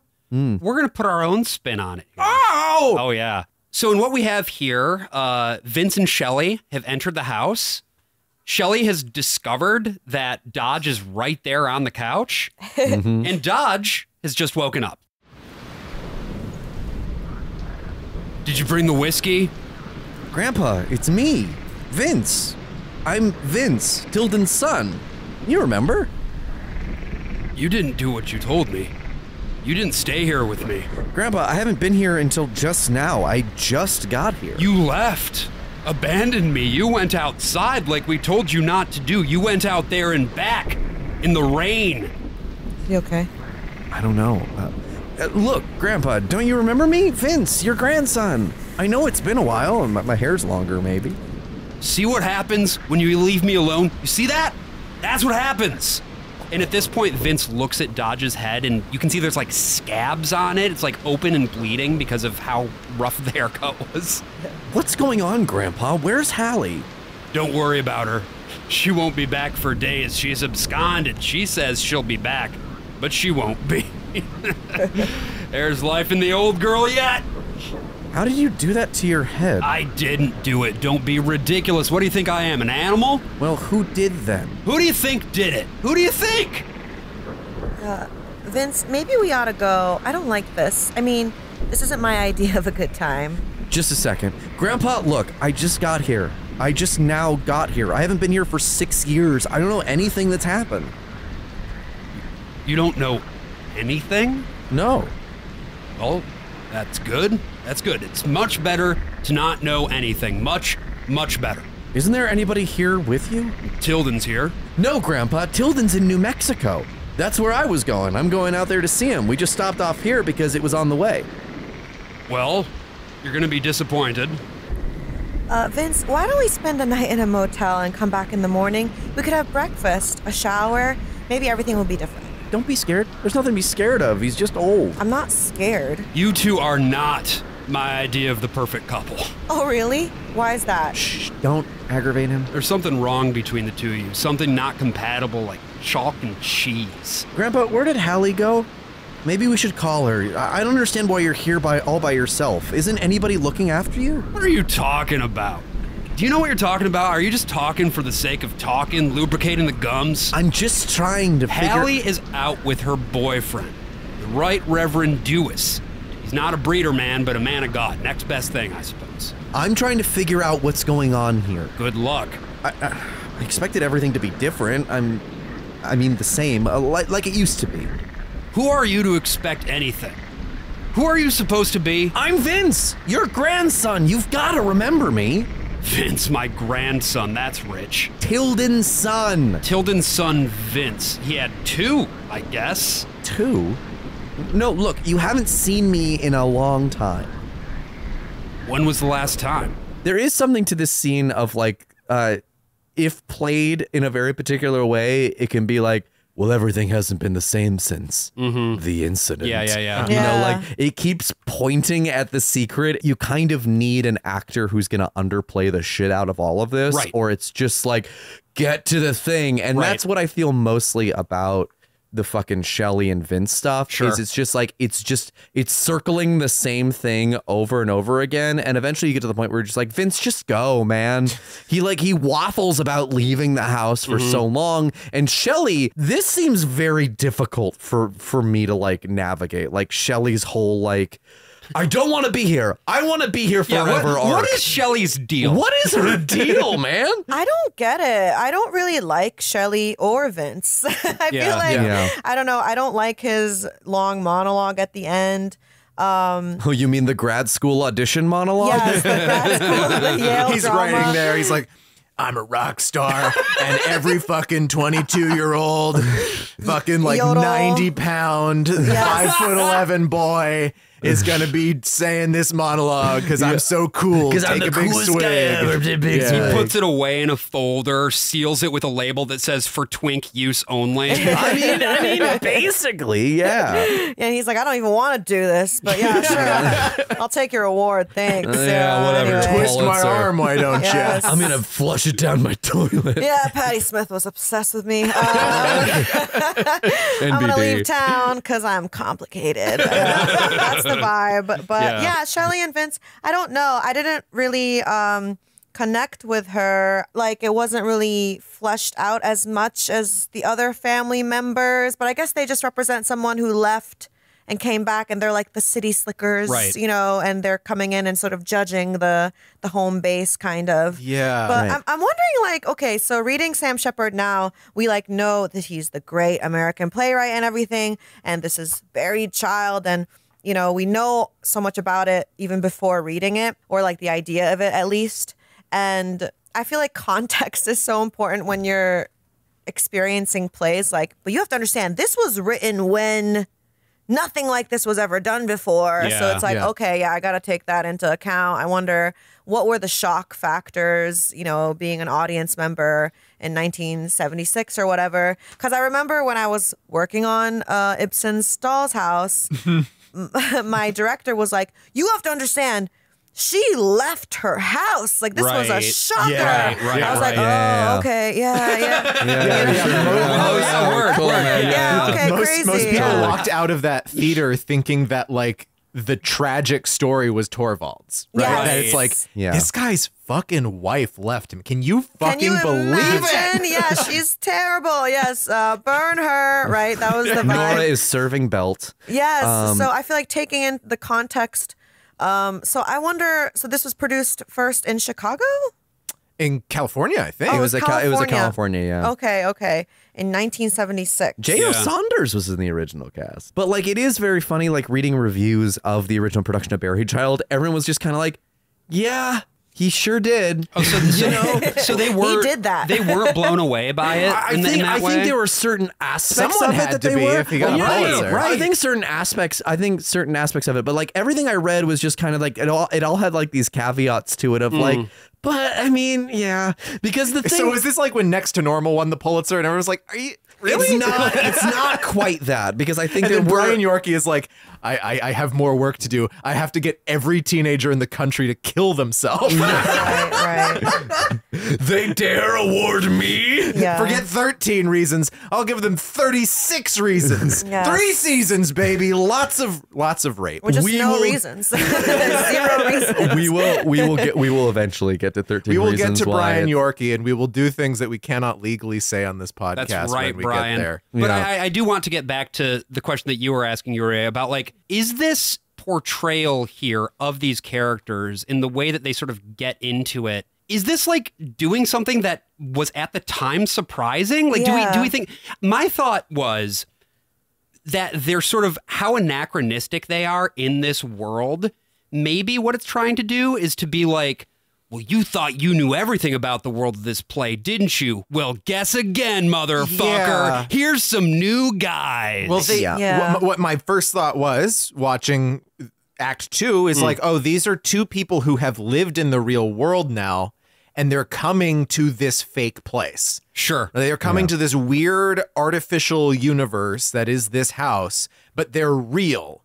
And then that's another note I just had to fucking cross out later because I was like, well, they're not real at all. No, they're less real, if anything. Yeah. So here's the thing: is that Shepard is trying to tackle all of America sort of in one thing. And look, he himself would make fun of me for saying this because he was like, people trying to like graft on the American family experience to this play is fine. It's not really what I was trying to do, but like, you know, go failed, off, Sam. I guess. Yeah. But it seems like he is trying to go for like, okay, so we have the past, we have Dodge, right? Yeah. We have the Old West dying who committed literally named atrocities. After a pickup truck. Right. Yeah. Yeah. He who has committed horrible atrocities in the name of like making sure his family can like maintain itself, right? He's hauled multiple goats in his bed, in the back bed of that Dodge. Right. Yeah. Oh, good point. See what I did there? Made the connection to the... There you go. Yeah. And then you have... Anybody? Yeah, no, it was good. No, it was good. That was good. Hold on. Let us all take a moment and applause Josh Borman for that wonderful bit. That is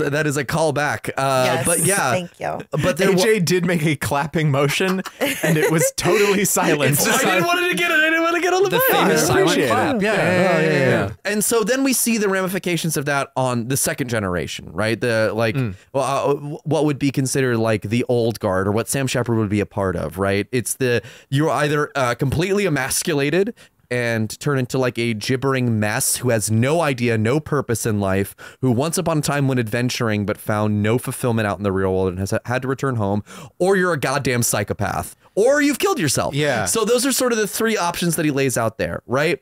And then you have the youths. It's what Sam Shepard is positing as the future of this country. The two youths who similarly get stuck in mud at one point. This is like what he is positing for the future, right? We have what he considers to be men who don't know who they are and who come back and aren't even recognized by the old guard, who are screaming, I am with you, I am your family, and they're like, fuck you, who the fuck are you? You aren't American, you aren't us, you're this fucking hippie, get the fuck out of here. Yeah. And then you also have women who are annoying. I mean, yeah, kinda.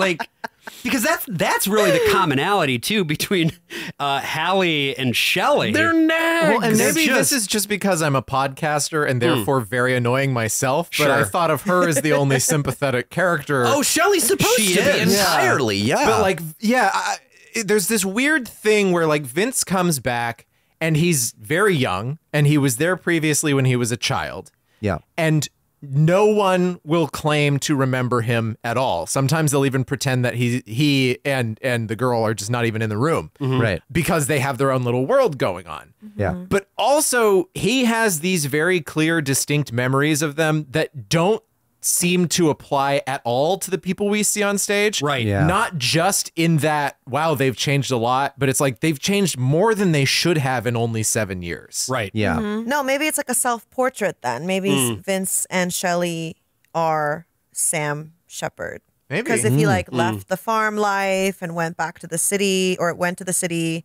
came back to the farm life, and maybe it's like a fear that he has that no one will recognize him or ever accept him, or there's like stuff that he doesn't even know about his roots. And I don't know, like I'm assuming Vince didn't like make it as a jazz musician, but I don't know, how hard was it back then, really? I don't know. I wasn't there. He was white and can play a saxophone. You know, I think he would have been fine. He was doing okay. Yeah. He had a car, right? So yeah, he sure did. But I think that actually, I think there is something to that, and it's something that I want to come back to a little bit later. Yeah. As we sort of see the culmination of Vince's arc, that like, such as it is. I think that there is a Very piece abrupt. here where I don't know, because I'd never talked to Sam Shepard. I don't know the guy, but it does seem to me right here. Hey! But it does seem to me like there are some insecurities of his own that he is putting into this character, into these characters. yeah, definitely. Guilt. I'm sensing some pan-Christian guilt here. Yes. Sam Shepard was Pan, actually. That is confirmed. Okay. Christian AJ. Yeah, that's what did you think I meant? Oh, I'm gonna hurt you. But it is interesting because he does spread a lot of his neuroses pretty much across every single guy that we see in the show. Yes. And eventually gets to the point where Vince behaves much like Sam Shepard does, which is just like, I'm just gonna like get the fuck out of here. Yeah. I'm gonna go get my grandpa a bottle of whiskey because his take dad... this $2 down the road, which is apparently a very long road because we're out in the Illinois countryside. The reason that Vince is so eager to get out of the house is because his own father, Tilden, turns out is not New Mexico, is here, does not recognize him at all, and seems more interested in peeling carrots. Yeah, with Shelly. With old Shelly. Yeah. In a way that's kind of creepy. Very creepy. Yeah, it doesn't necessarily come off that way in the text so much, but this performance, I think, really drills that home. I think, that both Dodge and Tilden are being a little creepy. Dodge and Tilden Shelley. are creepy, but you can kind of tell at this point, I feel, that they're not going to hurt her. Like, they're harmless eccentrics. It's unclear. I feel like it's in the air. Like, oh, are they gonna? No, they wouldn't. Would they? They might. It's still definitely insane from like Vince's perspective to just be like, I'm just gonna leave her. And the whole time I'm just like, Shelly, like, girl. Like, get out of there. Yeah. I'm This is the Texas Chainsaw Massacre. Yeah, and I'm like, well, I was once in my 20s, and I've been not in this situation, but I've been in situations. You've never had to sit there peeling carrots while two weird guys stare at you? I'm sure something similar, but I don't peel my vegetables. Okay, There's lots of fiber in the Got it. And that's a tip, folks. Never peel your vegetables. You want that natural fiber as part of your diet. Yes. Don't come to us and say you never learned something. Yeah. Don't say that at your audition for Love Village. They want a vegetable peeler. They need wife material. Really need that. I eat my banana peels. Yeah, no. Thank you. But I just feel like Shelly, she's not in a good situation. I don't know why she's there, but I guess at the end, she just gets fucked over because, not to skip ahead, but like Vince is just such a dick to her. Yeah. And I'm like, girl, you drove all the way here for this musician and he doesn't even care you exist. Like, all of this for what? For what? I don't know. Well, for the approval of two creeps watching her peel some vegetables. And as she peels these vegetables, we sort of get closer and closer once again to the terrible secret. That's the thing at the core of this play that keeps it ticking forward is like, when are we going to get it appears to be the thing that keeps the play ticking forward. It kind of actually isn't. It's a little bit of a false thing MacGuffin, we go back to. But we just keep coming back to, well, who or what is the titular buried child? And, Tilden gets pretty worked up, actually, about what's going on here and, talks about his memories of this child. I want to know, like, more about Tilden and Haley's relationship. Like, what was that? Like, what happened? Was it one time? Like, was it a thing? I have my headcanon about it, but, like, go for it. Who's Vince's mother? Where did that come from? Right. Yeah. That's left entirely unanswered. And there even seems to be an implication that Ansel, our boy Ansel Adams, the documenter of America, the one who died in the motel, that Dodge is his father, but Haley is not his mother. Like there's points where they talk about her, like pictures of her holding the child and like and the pointedness of My Flesh and Blood as well, kind of relating back to that. Yeah. Where she has this kid that wasn't her flesh and blood, but she raised anyway. And actually maybe he was her favorite of all the kids. Yeah. I see. Yeah. Including even the one that, she had sex with. Oh, because of the self-loathing. Yeah. There's so much. It's like every corner. There's so much self-loathing. Yeah. It's so interesting because I don't, the incest stuff is so like subtly referenced throughout the whole thing that like it's really hard to get a timetable on it. But for me, it's just like I think it was probably after Ansel killed himself that she was like, I will not lose another son. I need to be as close to that son as possible. Yeah. And Dodge isn't helping with this, so I'm gonna make another kid whether Dodge wants it or not. I see. And it's going to be with my own son, which is also going to further like... Because she's fucking Ansel, right? She's using Tilden, who is, as we've seen, kind of more simple-minded in order to, like, fuck her own dead son. Yeah. Is sort of the implication in her grief. Yeah, that's my headcanon about it. But again, that's none of that's really like that's just inference from the script. Right, like, they never right, explicitly say any of that, but that's what has always made most sense to me. But here's what does explicitly happen at the end of Act 2. Shelley is hanging out with Tilden and peeling carrots, and we get this back and forth. Do you do much driving now? Now? Now? I don't drive now. How come? I'm older. You're not that old. I'm not a kid. You don't have to be a kid to drive. It wasn't driving then. What was it? Adventure. I went everywhere. I had a sensation of myself. Well, you can still do that. Not now. Why not? I just told you. You don't understand. If I told you something, you wouldn't understand it. Told me what? Told you something that's true. Like what? Like a baby? Like a little tiny baby. Like when you were little? If I told you, you'd make me give your coat back. I won't. I promise. Tell me. Please. I can't. Dodge won't let me. He won't hear you. It's okay. He's watching TV. We had a baby. Little baby. Could pick it up with one hand, put it in the other. So small, nobody could find it. Just disappeared. We had no service, no him, nobody came. Tilden! Cops looked for it, neighbors, nobody could find it. Tilden, you leave that girl alone. She's completely innocent. Finally, everybody just gave up, just stopped looking. Everybody had a different answer. Tilden, what are you telling her? Little tiny baby just disappeared. It's not hard. It's so small, almost invisible. Hold it in one hand. Tilden, don't tell her anything. She's an outsider. He's the only one who knows where it is. The only one. Like a secret buried treasure. Won't tell any of us. Now, you probably want your coat back now. I would if I was you. And at this point, things are just silent. Yeah. Because Tilden has sort of come closer to revealing the core of this horrible secret. And at this point, Bradley enters. Yeah. And Tilden, leading right up into this moment, was talking about how he liked to drive around New Mexico and go to places where you know you're not supposed to be, and you see things that you know you're not supposed to see. Right. And when she asks him, and he just says, "Oh, animals, people."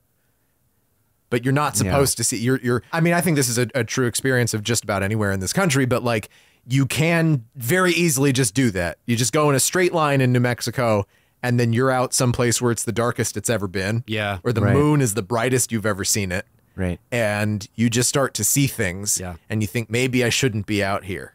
Yeah, sure. I mean, we literally built the atom bomb out there. We have whole towns that people Right. weren't supposed to see. Right. I think it's also that like that can also imply about the trouble that he got into down in New Mexico, Right. that he was kind of a peeping Tom. Well, right? apparently in earlier drafts of it, at one point, I think Tilden explicitly, it was made explicit in the script that he had like molested somebody or gotten into that kind of trouble specifically. Yeah. I think that making it so that what kind of trouble he got into, having that be unclear is actually a very strong choice. This is also at the time where the idea of getting arrested in New Mexico is particularly terrifying. The prison in Santa Fe was like the most densely populated prison in the world, or at least the developed world. Oh, wow. It was this very underbuilt prison that was just packed full of people. And actually in the very beginning of 1980, so it's already at like full saturation in 79. People have to sleep on the floors, just all next to each other in all these dormitories and everything. And then there was this massive riot that led to incredible amounts of death and violence, and then the National Guard having to be called in to like invade the prison and take it back from this huge mass of prisoners that just rose up. It sounds terrible. I mean, Brian, you were filming something at a prison in New Mexico. I filmed at that prison. Oh, wow. Oh, And it was wow. still fucking awful. It's a wretched place. They built the new prison across the street from it. I was at the old prison, built with bricks from my hometown. Oh, my Holy goodness. shit. With the name Gallup Right. stamped on the brick itself, like the one I have on that table over there. Haunted. wow. And yeah, we were all wearing orange jumpsuits, and we had to have a PA with us every time so that a guard wouldn't think that we, You were actual prisoners. because they would have prisoners working over at the old prison. Wow. Like on the other side of the fence, but also like NBC just owns one of those buildings and uses it as a studio. What? This is so fucked. And I think it all like speaks to, you had mentioned this as well, AJ, like just the violence that is core and endemic to what this country is. Yes. And I think that in the play, that violence, or at least the tip of the spear, the physical violence, is most directly represented by the character of Bradley, right? Yeah, big old Bradley. And so, you know, we mentioned him at the end of the first act where we just see him shaving his dad's hair and cutting him. But now we really see what this guy's deal is. And it's fucked. He comes in and he immediately is alpha male. Like Tilden cowers in fear of him. Yeah. Like he completely breaks down and then runs away as is sort of his MO. And things get really scary with him and Shelley just by themselves. And he forces his fingers into her mouth. Yep. Yeah. And that's how the act ends. My friend was talking about auditioning for Bradley because there was a company doing Barry Child down in Virginia. And he was just like, there's no audition side that you can do for Bradley because the one big scene he has is either in the big group scene or he's sticking his fingers into Shelley's mouth. And there's not a lot of lead up to that moment. Like there's not a lot of lines. Bradley is not a very verbose character. No, weirdly for a Sam Shepard play. Yeah. That's so interesting about violence. I feel like, all the men in the play display some sort of violence. Vince with the bottles, Bradley throughout. I'm trying to think, did Tilden do anything violent? Maybe not Tilden. And I guess with Dodge, you don't see him commit any act of violence, but you definitely see it in your head. Yeah, you know it was there. He's just not able to do it anymore because he's got the dying disease. Yes, the dying disease. The violence might be disease. implied with Tilden, with the trouble in New Mexico. That's so true. You're That's like, true. oh, Okay. okay, yeah. That's true. Yes, yes. So, and then the women, I don't know what's their default, just like to leave. Yeah. And stay until they don't want to stay to anymore. ignore, I mean, obviously commit a form of sexual violence on the part of Hallie, but as far as Shelley is concerned, she throws a cup at one point. That's true. Oh, yes. Okay. So the men don't listen to her until she starts speaking in their language, which is violence. That's true. It is fucked, but like that's the only way that she asserts any power in those things. Because at the end of Act 2, she loses all of her power. Yeah. Right.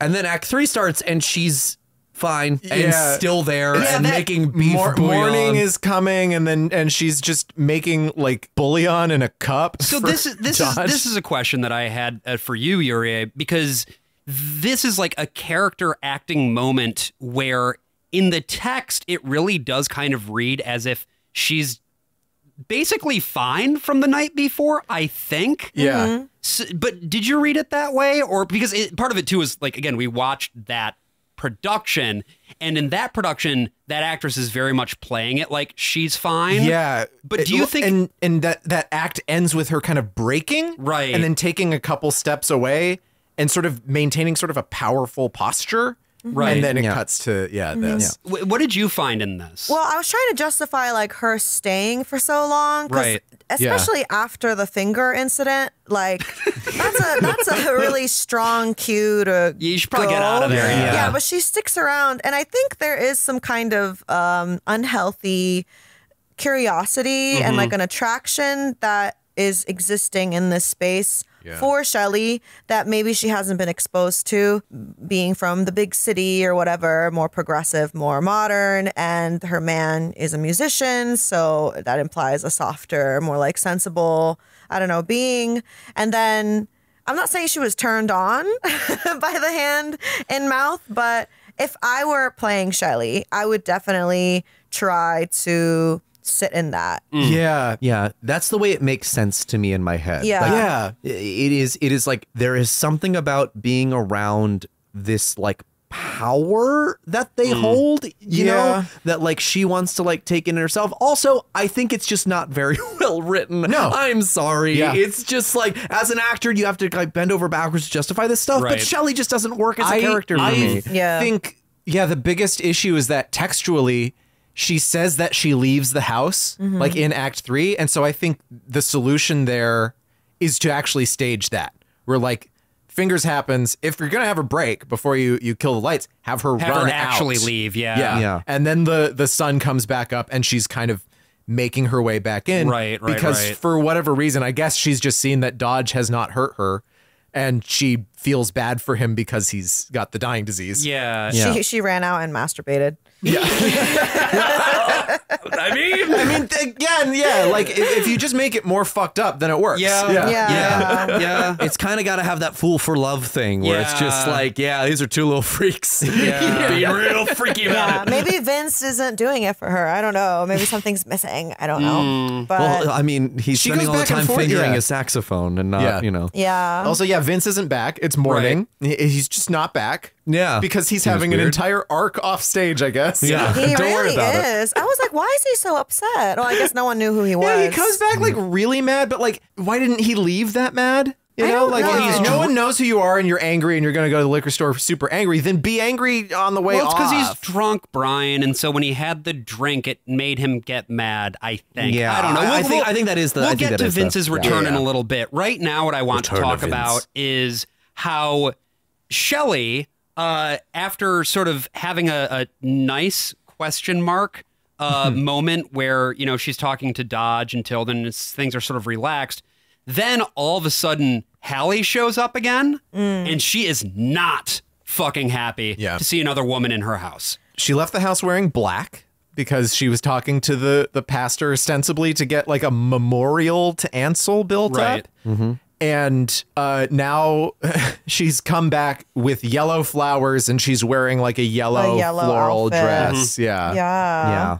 And she and the pastor are both drunk. Yeah. And the pastor's like, hey, if you want any more whiskey, just like reach in my back pocket. And he's like, oh, it's like very corny, And all this is happening in front of Dodge. And so Dodge is then like getting up close with Shelley and being like, I also have a paramour. And Shelley's like, I don't want this. I never asked she's this. just drinking bullion out of a teacup. Yeah. That then Hallie like pours whiskey into, and that just sounds like the worst thing that you could ever drink in your life. Mixed with whiskey? No, thank you. The thing that kept hitting my ear in this one is they keep using the phrase Judas Priest a lot, and I'm like, hardcore, Sam. Hard fucking core.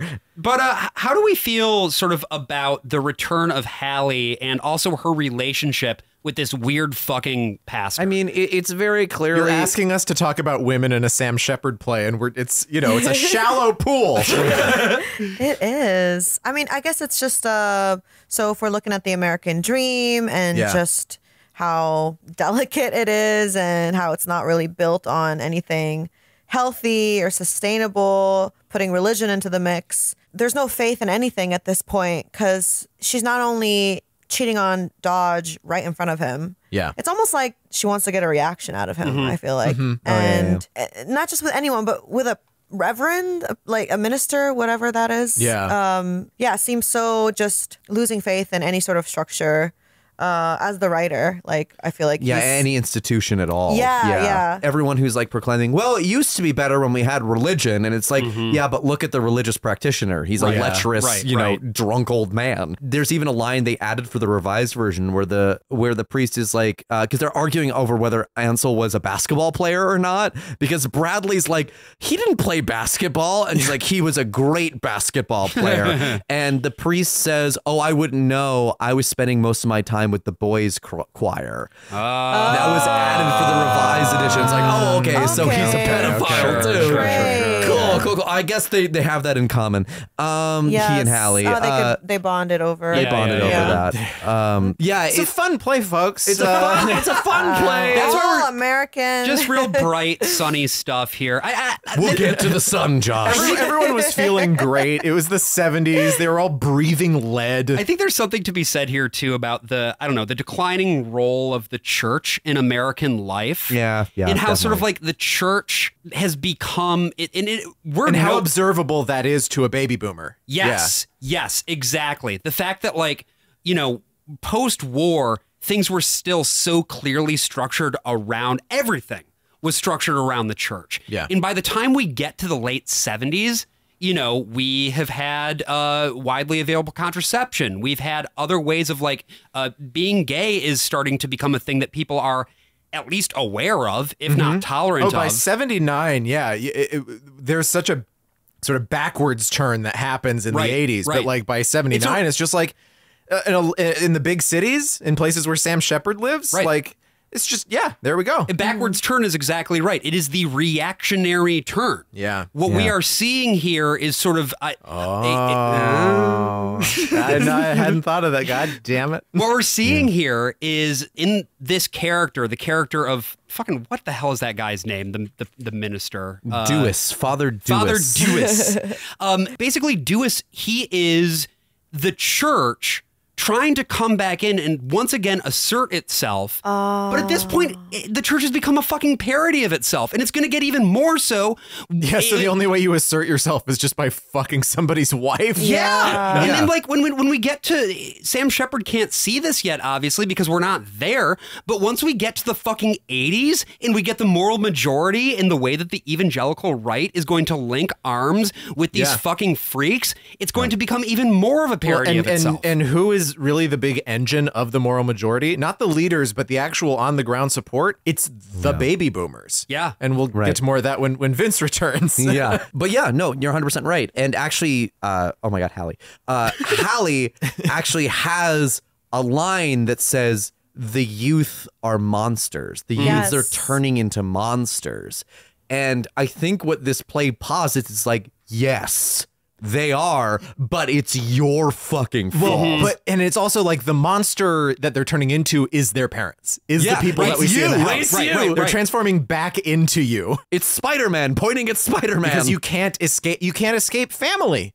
Yeah, as much as you want to, it's going to pull you back and you will become your parents. I'm also curious, Yurié, for you, like, given that, you know, you have your dad is American, but you did not grow up in the United States. How much of this cultural stuff do you really have a level of personal experience with, I guess? Like, how much of it have you seen for yourself versus, like, just sort of, I guess, observing it maybe more secondhand? Yeah, I can think of some examples.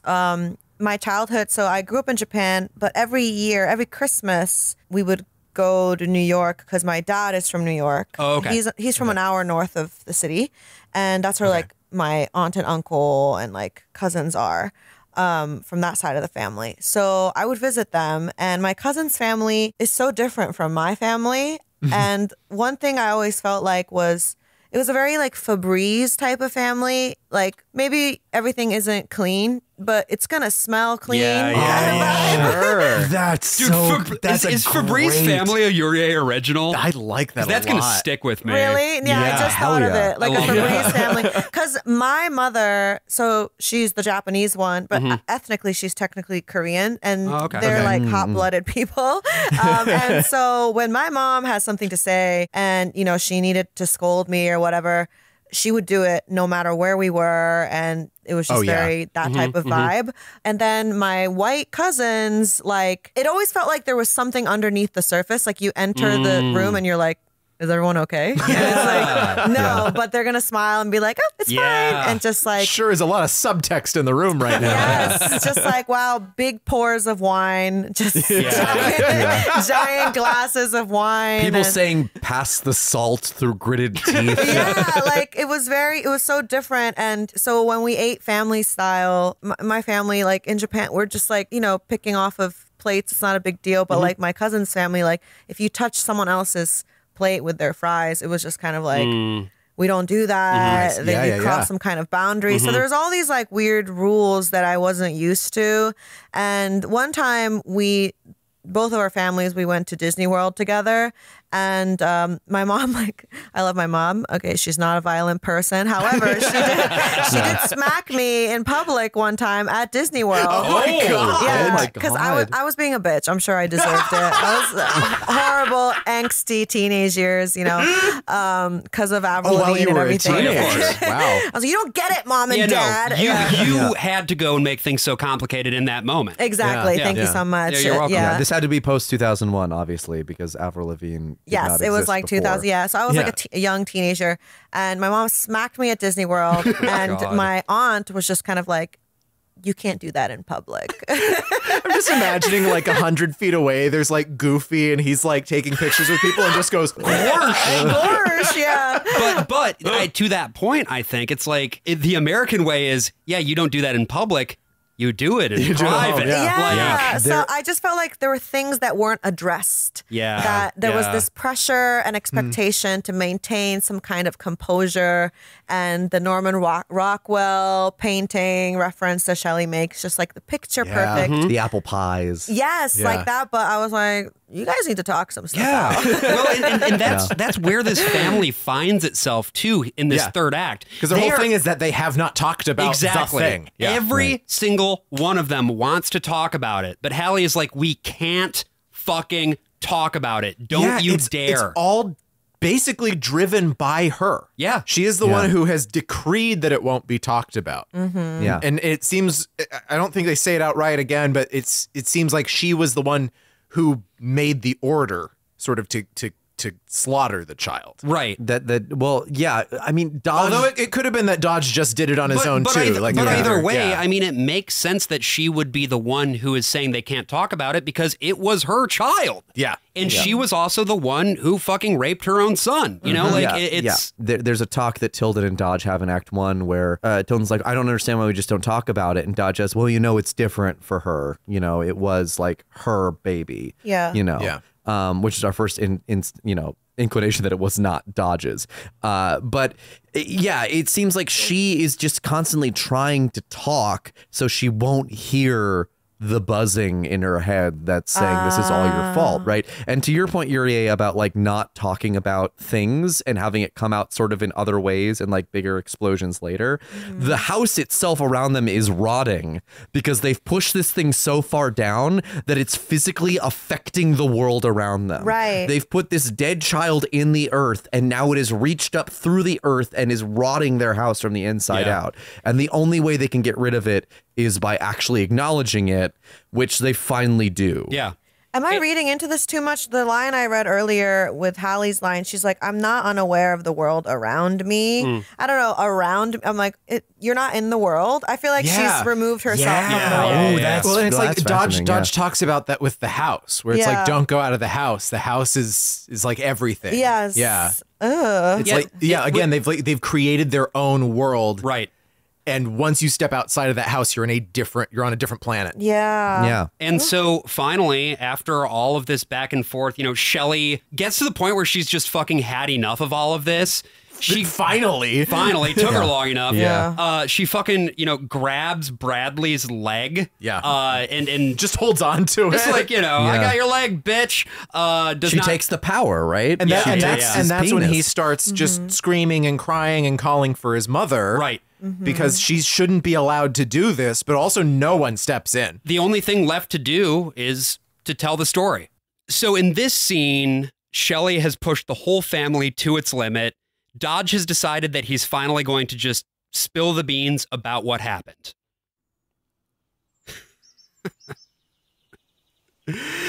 She thinks she's going to get it out of us. She thinks she's going to uncover the truth of the matter like a detective or something. I'm not telling her anything. Nothing's wrong here. Nothing's ever been wrong. Everything's the way it's supposed to be. Nothing ever happened that's bad. Everything is all right here. We're all good people. We've always been good people, right from the very start. She thinks she's gonna suddenly bring everything out into the open after all these years. Can't you see that these people want to be left in peace? Don't you have any mercy? They haven't done anything to you. She wants to get to the bottom of it. That's it, isn't it?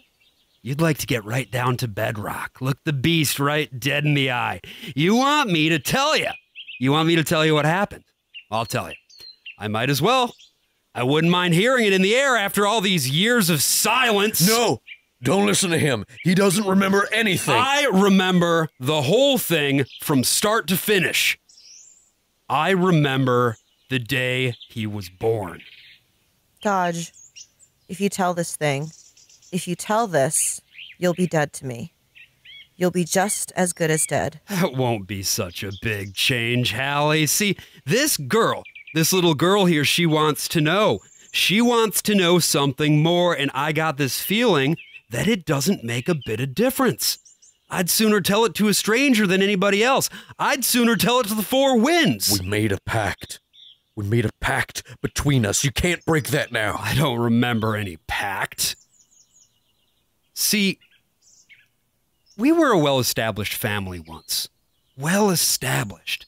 All the boys were grown. The farm was producing enough milk to fill Lake Michigan twice over. Me and Hallie here were pointed toward what looked like the middle part of our life. Everything was settled with us. All we had to do was ride it out.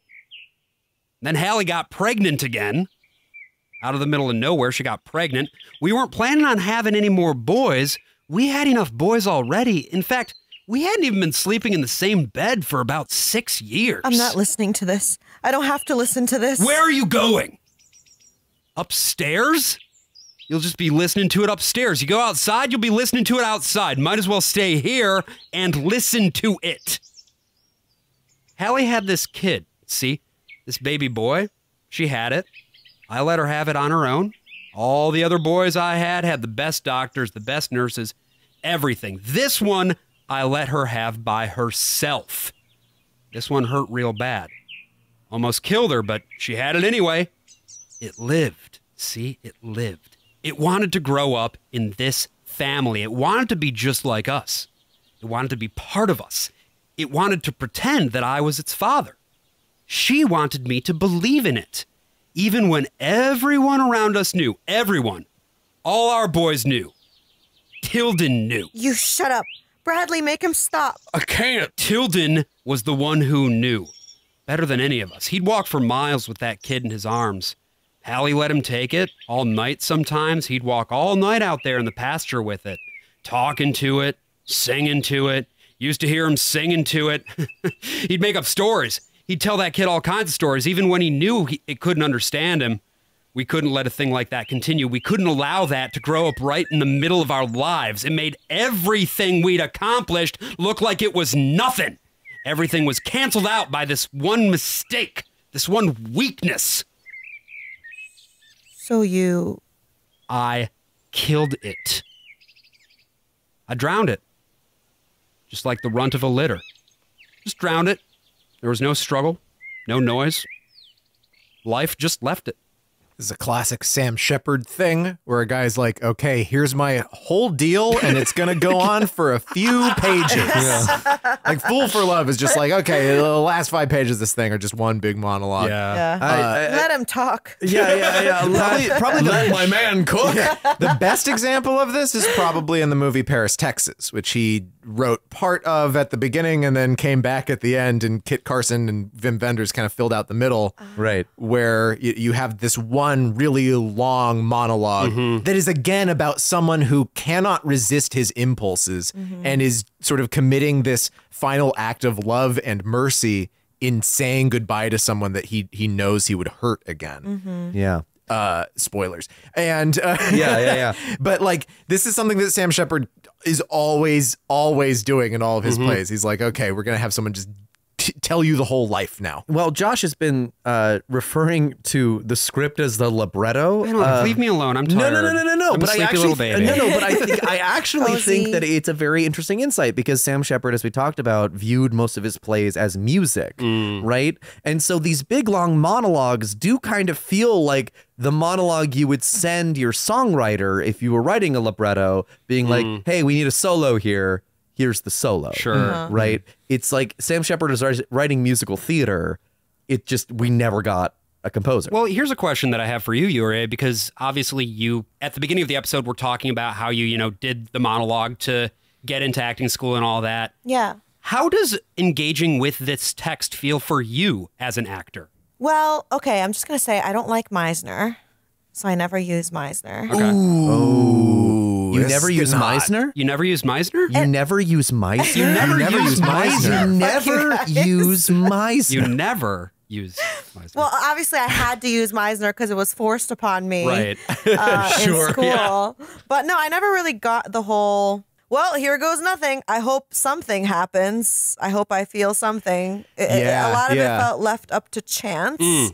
to me anyway, I wanted always like a set of tools that I could reach into and be like, for this, I think I'm going to use this. For this, I'm going to use this. That was like repeatable and very much like a craft that you perfect, you know, not just like, because for so many years I was like, well, here goes nothing. I hope I feel in this scene. Do you think the text gave you that? Or when I did the monologue originally? Yeah, or just for Sam Shepard in general. Like, can you find that thing in there, or does it end up being like, I don't know if I can engage this really? Like, does it sing for you in that way, I guess? Yeah, absolutely. Okay. I would never say otherwise. I feel like if it's human, it should be playable. That's ideally. Yeah. Unless it's Dancer, and then it's impossible. Come on. Yeah, okay, let's say if I was playing Shelley, yeah. I mean, playing Hallie seems like probably more of a rewarding actor's experience, but I don't know if it's as fun. You do get to read all your lines theoretically for like for the first 10 minutes. True. You don't have to get off book for that shit. If I were Hallie, I mean, I would have to do some Adler and imagine a reality that has never happened and try to get as specific as possible. Yeah. What I take away from her is like, what is it? Living truthfully under imaginary circumstances. Yes. So things that really trigger me in a good way, you want to get triggered as an actor, right? It's like so specific. I remember, sorry to bring up Doll's House so many times, but this was in Scene Study. It wasn't me. I was watching. Yeah, the door slam heard round the world. Yeah. Yes. And so this actor, she was working on the final monologue that Nora gives where she's like, I'm leaving, you know? Yeah. And she wasn't quite connecting. And my acting teacher, he was just kind of like, okay, you're leaving your children. She was like, yeah. Okay. Can you please hold your baby? And like she like held her baby and she just started weeping. Oh, wow. And because she had to, he was like, I want you to say goodbye to your baby. So like little suggestive things like this, it's like finding the right surface for the match, right? Just to strike the flame. So for Hallie, I don't know what that will be, but something like holding the baby, telling Dodge these things that you would have to flesh out that must have happened that isn't written, but you have to fill in the blanks, right? Was like Hallie there to watch the baby be drowned? Did he do it in the middle of the night and not tell anyone? Did she hear anything? Well, he said it didn't make any noise, but like, did she hear any splashing? Did she hear... Oh my God, how did she find out? Yeah, that's a big thing. And also, what does it mean that she had the baby on her own? Did she just like deliver this baby? Or she asked great question. a friend? Like, I mean, it might have been Tilden too, you know? True. Part of the great fun of living on a farm is those farm births. I mean, that's my mom, her family lived on a farm when she was born. She was born in a doctor's office. But one of her brothers was like, one of those things where my grandmother started getting into labor. They had to find their neighbor who had the car. And by the time they got the car, she had given birth. Wow. Holy shit. You know, it is one of those things too. Like immediately after this, we see that Hallie says, she starts yelling at Bradley and saying Ansel wouldn't have let him drown the baby. Ansel would have done all this. And you start getting this insight into why the fuck Bradley is the way he is. Yeah. Which is just like... Not Ansel. Because he's just Tilden. or Tilden, right? And that he was all the burden of being like the masculine like form was put into this one guy, and how that poisons the mind of these guys to turn them into these psychopaths, to turn them into these sociopaths. No wonder he's so angry. Yeah, he can't be the hero. He's like Private Pile. He just didn't get mommy's love. He was probably training with that chainsaw to, attack some poor tourists for mommy, and it took off half his leg. I'm telling you, man. The interesting thing, though, here is that the play is not over yet. No. Well, the secret's out. The secret's out, and Vince returns. And this is the button. This is like where I guess the point of the play is being brought in, because like the big reveal is the big reveal, and it's big and shocking and dramatic. But does it say anything? Or is it maybe some kind of MacGuffin of sorts? Right. Because Vince shows up, he throws a bunch of bottles, as we mentioned. He's incredibly angry. He's had a whole journey in between when he left and when he came back. Which we did not get to see any of. No, and I guess he explains it, but it doesn't really make sense. But he talks about, going driving again. going driving and just like seeing himself in the mirror. Yeah, AJ, did you want to read this one? Sure. If you want to. That's the question. I'll audition for grad school. You want to audition for grad school with this one? Yeah, at the end, you all just tell me if I'm Yale or not, all right? All right, here we go. All right. What happened to you, Vince? You just disappeared. I was going to run last night. I was going to run and keep right on running, clear to the Iowa border. Drove all night with the windows open. The old man's $2 flapping right on the seat beside me. It never stopped raining the whole time. Never stopped once. I could see myself in the windshield. My face, my eyes. I studied my face. Studied everything about it as though I was looking at another man, as though I could see his whole race behind him, like a mummy's face. I saw him dead and alive at the same time, in the same breath. In the windshield, I watched him breathe as though he was frozen in time, and every breath marked him forever, without him knowing. And then his face changed. His face became his father's face.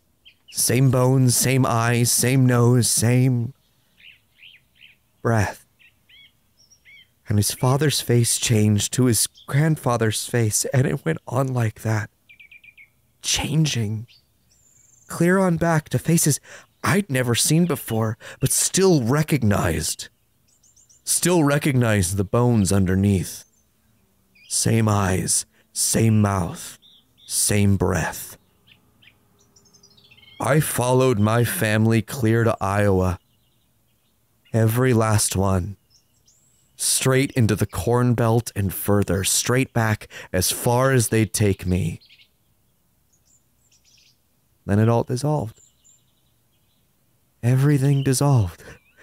Just like that. And that $2 kept right on flapping on the seat beside me. Boy, whatever he's smoking, I'll have 3. So did I get into Yale? Yeah, you're in. Also, like the $2, there must have been something on the $2, right? Right, it had to be weighed down. That really bothers me. I can't focus. I'm like, wait, yeah. Well, they're on there. Like, stick it on there. I guess I like it in a literary sense when it's by itself. I don't think it needs to be there in the play because this theme of him becoming his family actually illustrates pretty clearly in all of the other lines of dialogue. Right, comes back drunk, right? Yeah, you know, right. He's plastered when he comes back, so he's already inherited the alcoholism. Right. And He takes Dodge's seat on the couch. Yeah, and his cap. He puts his cap on. Everything. Yeah, he kind of sort of pretends not to recognize people in the same way that ignores Shelley. And Shelley especially, and so she's just like, yeah, fucking bye. Okay. Wait, can you read this last line of Shelley's? Because I think it's Sure. a wildly bad piece of writing. Because we have that whole monologue, right? Which I think is a great piece of like literature. Like it feels this is like the a Sam good Shepard monologue play to where do. he does the Sam Shepard monologue twice. Yeah. He does. Okay, Shelley's line. Yeah. Bye, Vince. I can't hang around for this. I'm not even related. We know, Shelley! We know! It's so insane. Someone walked up to him after seeing the Absolutely. show and was like, so was Shelley actually related to them? Just like one. That must have been what happened. Right? In the Had course to of have the been. show where I was like, what's going to happen here? Is he a ghost? Is he not real? Is he the buried child? Is she related? Is she like his sister and he doesn't know it? Right. Like August Osage. Spoilers! Fool for love. Yeah. But like, so he's like, oh, I guess I gotta make it clear Yeah, that she's yeah. not related. Yeah, because -1 incest on this one. That original line is so great because it's that whole monologue, and then Shelley goes, "Bye, Vince," Bye, and Vince. is gone. Yeah, but let's talk about the substance of that monologue for a moment if we Yeah, can, sure. because this is paying off, I think, what the ultimate idea at the heart of this play is, or the question it's asking. Yeah. Which is, can you outrun your past? And specifically, Can you outrun America? yeah. And you know, to what extent does the way that your family, your own actual family, as well as your family of fellow Americans, right? To what extent does that affect the person who you are and the person who you become? There is a line earlier in this play where Tilden is talking to Shelley, and Tilden is saying, like, I thought I recognized something about Vince, despite the fact that Tilden has very explicitly said he does not recognize his own son, right? Yeah. And Tilden's line is, I thought I saw a face inside his face. Yeah. And that pays off here in this part as well. No, I really like that idea. It plays in my mind like a horror movie. It's one of those like very evocative pieces of writing where you're just like, you see it happen in your mind's eye and it's fucking freaky, man. Yeah, again, on its own. But I think once it gets applied theatrically and it's sitting there in the middle of this much longer scene and he's just a guy who's come and sit down, that you don't get to have those images. It's for the most part. I don't know. It's part of my fundamental disconnect with Sam Shepard and his weird like merging of realism and absurdism that I just don't get.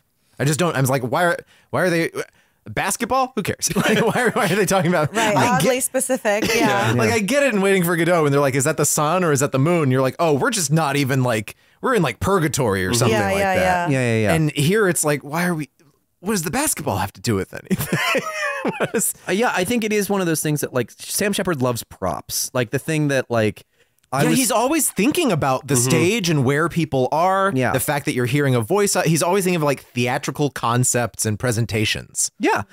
And you know, it is like, it's very eye-catching, right? The thing that you can take away from Sam Shepard's playwriting and apply it to your own is just like, what are you doing with the props? What does the tactile like environment look like? That's sort of the main thing that like in playwriting classes like Sam Shepard is taught for, you know, all the themes or whatever, but also just very practically, what does your show look like? And wouldn't it be cool if there were like 9,000 of one thing on stage at a time? Is it corn? Is it carrots? Is it toasters? You know, like what couldn't be like a thing that like makes your play pop? And I think he's always very good about that, but it is only after going back, reading the script and actually like analyzing and thinking about it that I can come to any sort of conclusions about Buried Child. Because I'll be honest, I watched this for the first time. I've read it for the first time, and it's just not a play for me. It just doesn't. It's really dour, and so much of it doesn't make sense, but not in a fun way that the characters can acknowledge. Like, well, that doesn't make any goddamn sense. Right. You know, there's no fun in this. It is just a fucking dirge from like curtain up to curtain down. Well, I'm just reading the prop list here. I feel like, okay, so I feel like maybe the props and how specific they are, they're so ordinary too. I mean, there's obviously the corpse of child that's not, you know, wooden leg. These are very specific. But like glass of water, you know, pail, like pill bottles, matches. I'm like, okay, specific, but you need these, I guess. Maybe it's like these little security things that the characters use to feel comfortable, or maybe it's for us to, it's tools to bring us back to reality, to keep it grounded in some kind of very real, like this earth type of scenario. And I guess it's also just if your identity is already decided for you, or if you have any say in it at all. And what this family reminds me of is like, we'd like to think that no, like I'm making who I am on my own. I'm not tied to any sort of family history, but there's something about it. There's like a pull, there's like a gravitational pull that, you know, keeps bringing them back to this house and this idea. So I guess that's like a pretty common fear that I think a lot of people experience. And the fact that they all stay in the house, and Vince sort of taking the torch and keeping it lit, and now he's going to be in the house. Like, sometimes when things are so horrible and you want to get out of there, you still stay because it's like, at least it's familiar. Like the unknown is way more scary sometimes. So no matter how awful this reality that they have is, they're stuck with it. You know, they're loyal to this it's horrible reality. I don't know. There is some kind of fucked up intimacy to it, because it's like no one is abandoning each other. It's like when Bradley talks about the bond, or not the bond, the pact. It is a bond, right? It's like, because if one escapes, it's like leaving the rest to. So like, I feel like that's almost the only way I see them expressing love for each other is like they're all going to be miserable together about this. Yeah. And so that's kind of where Vince lands too, right? Yeah. Because once he's had the chance to get back and sit in Dodge's seat and wear the hat, it's pretty clear that he's fucking not going anywhere. He's gonna He tells Shelley to fuck off. Dodge dies. Yeah. And with his last breaths, he like recites his will and testament where he is going to bequeath absolutely everything to Vince. Right. And then he gives a total inventory of all of his tools, which he demands to like fuel his funeral pyre. Right. You burn me on top of all of my tools in a big hole. Because the farm is dead. The farm is not coming back. Yeah. And what makes a man in America? What makes one of these his older work. generation? Your it is work, work. your It is land, the tools that he used. the house. And he wants the things that he used to work to be destroyed along with him. And this is where I think I would have connected with this play. It would have changed the whole thing if he just did some Tim Allen grunts. And it's like, oh yes, men and their tools. It's like it's tool time. when he's getting his head shaved by Bradley, he just wakes up and goes, See, this is so my good. concept. In about 10 years, I'm going to approach Tim Allen. perfect. And I'm going to be like, hey, yeah. do you want to be on Broadway? Oh my God. I can make you a star, Tim. Yes, You don't even know. it's time. Yeah, come on, it's time, Tim. But yeah, I guess It's Tim time. after all that happens, we get the closing image, which is Tilden comes back in. He walks up the stairs. And Tilden has been gone this whole act. yeah, by he the just way. wanders back in, and he is carrying now The eraser head corpse baby. of Yes. the buried child, the titular buried child. He's going up the stairs to his mom. Maybe his mom is dead, dying? Question mark. Who knows? I think she's dying. But then there's also like this sense that we're like hitting a reset button where Vince is now Dodge, but she starts doing her thing. She's Right. looking out the window and talking again. Yeah. but she sees the corn now. Yeah. Before she didn't see the corn out in the backyard. Now she sees it. And I think my sense of that was like she was looking out the front window, which is what she always does, and then she went across the hallway and looked out the back window. Or that. And the play makes it very clear. This is their corn. Yeah. Corn has grown on their property. Yeah. Yeah. they Somehow corn returned. Magic. Magic. Yeah. And so I think, Yurié, I want you to read that last monologue from Hallie, if you can, to sort of close out the play here. Dodge? Is that you, Dodge? Tilden was right about the corn, you know. I've never seen such corn. Have you taken a look at it lately? Dazzling. Tall as a man already. This early in the year. Carrots, too. Potatoes, peas. It's like a paradise out there, Dodge. You ought to take a look. A miracle. I've never seen it like this. Maybe the rain did something. Maybe it was the rain. Good, hard rain takes everything straight down, deep to the roots. The rest takes care of itself. You can't force a thing to grow. You can't interfere with it. It's all hidden, unseen. You just gotta wait till it pops up out of the ground. Tiny little shoot. Tiny little white shoot. All hairy and fragile. Strong, though. Strong enough to crack the earth even. It's a miracle, Dodge. I've never seen a crop like this in my whole life. Maybe it's the sun. Maybe that's it. Maybe it's the sun.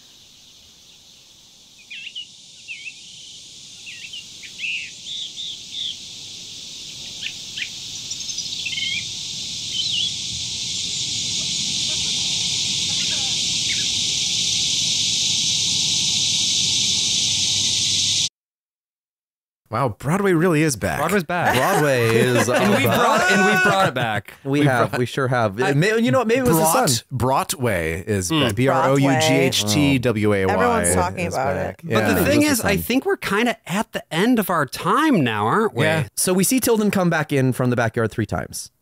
First time he comes in with corn. Second time he comes in with a carrot. Right. The third time he comes in it is with the buried child. It's Right. with the Yeah. titular buried child. And what does he do with those vegetables when he brings them in? He shucks the corn. He takes off the outer layers of lies and reveals the truth at the center. he takes the carrots and he, along with Shelley, finally with Shelley's help, are able to whittle them down to what's at the bare bones. And at the end, he comes in with the fruit of their labor. He comes in with this buried child. Tilden is sort of the harbinger of truth in this play. And even though Dodge is the one who reveals the sin, it is Tilden, as a member of the older generation, who comes in, who acknowledges the sin. And the play ends on a hopeful note because it's talking about the sun, talking about this big old crop, right, that's been revealed because the thing has finally been revealed, right? But Brian, you're right, that the problem is that Vince is still on the fucking couch about to reenact all this bullshit all over again. It is a reset, right? So it is not Sam Shepard being like, oh, the future's so bright. Look at that crop out there. No, this is very ironic. Yeah. Yeah, it is that like the future is bleak and desperate, but it is important that the sin itself still be acknowledged. Yeah. Because it's the only possible way that anyone in the generation that came before can find any peace is to say out loud the thing. Well, here's what we'd like to say out loud. Yurié, thank you for coming on our show. Oh my goodness, thank you so much for having me. This was so fun. Yeah, hell yeah. I love this. Glad I feel like this was good for my brain. Good. Yeah. If Too much internet, not enough play. Absolutely. Yeah. That's, we do plenty of both here on the Worst of All Possible Worlds. If folks want to find you, follow you, whatever, what should they do? So my handle on social media is Baby Pink House. Baby Pink House. So yeah, Baby Pink and HAUS on TikTok, Instagram. I do have X, but I don't use it very often. Oh, X, the everything app? Yeah, the everything app. You know, 'cause I don't have anything to say. I'm just a girl. Oh, I should have mentioned earlier. I have nothing to say. Okay, we can't have you read Sam Shepard anymore. It's starting to affect you, Yurié.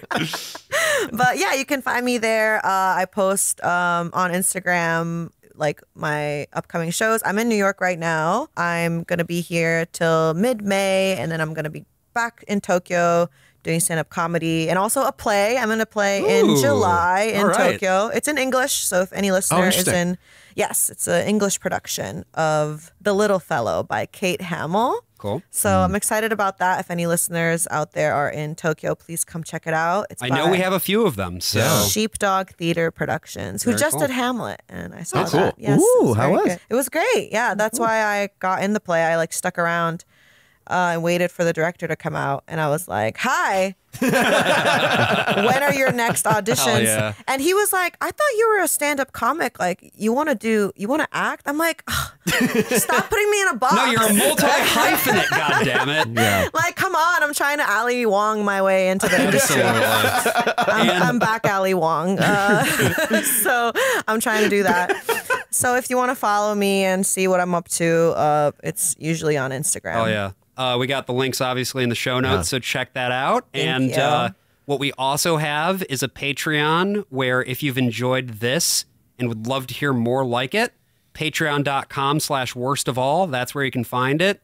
If you liked this episode, you might like our episode about The Visit, the Friedrich Dürrenmatt play. That we did A while ago. 2 years ago. Yeah, like if Oh. you've enjoyed sort of this approach of talking about plays, reading from the plays, stuff like that, very similar episode where Brian headed that one up. Yeah. And we guided us also through that just world. had a premium episode about Slings and Arrows, That's which is about a TV show about theater. But, we're just... It's mostly theater. It's been a few weeks of theater here. We're theater. We're theater. Broadway is back. We're theater people. Broadway's back. We're theater kids. And yeah, thanks for listening this week. So as we mentioned, Sam Shepard doesn't really have a lot of advice for the future generations, right? Vince is kind of fucked because he has just been in, sort of the vicinity of the radioactive previous generations, that the masculinity has corrupted him because he looked back and stared too long into the Ark of the Covenant and his face melted, basically. And so what was Sam Shepard kind of going for with this play? I think Shepard wants the greatest generation to acknowledge their sins because it is something they have pushed down and have buried in the earth for too long. And the way he goes about giving that advice is something that I think now that boomers can also take into account and be like reckoning with their own sins, but also when we as millennials reach that age to reckon with our own complicity. Yeah, we're old enough to be on Love Village. Yeah, we are. We sure are. And to reckon with all the children that we have buried in our backyard. And he suggests this one bit of advice in an exchange between Tilden and Dodge in Act 1. I don't want to talk about it. What do you want to talk about? I don't want to talk about anything. I don't want to talk about troubles or what happened 50 years ago or 30 years ago or the racetrack or Florida or the last time I seeded the corn. I don't want to talk, period. Talking just wears me thin.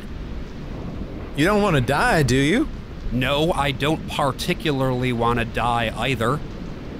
Well, you gotta talk, or you'll die.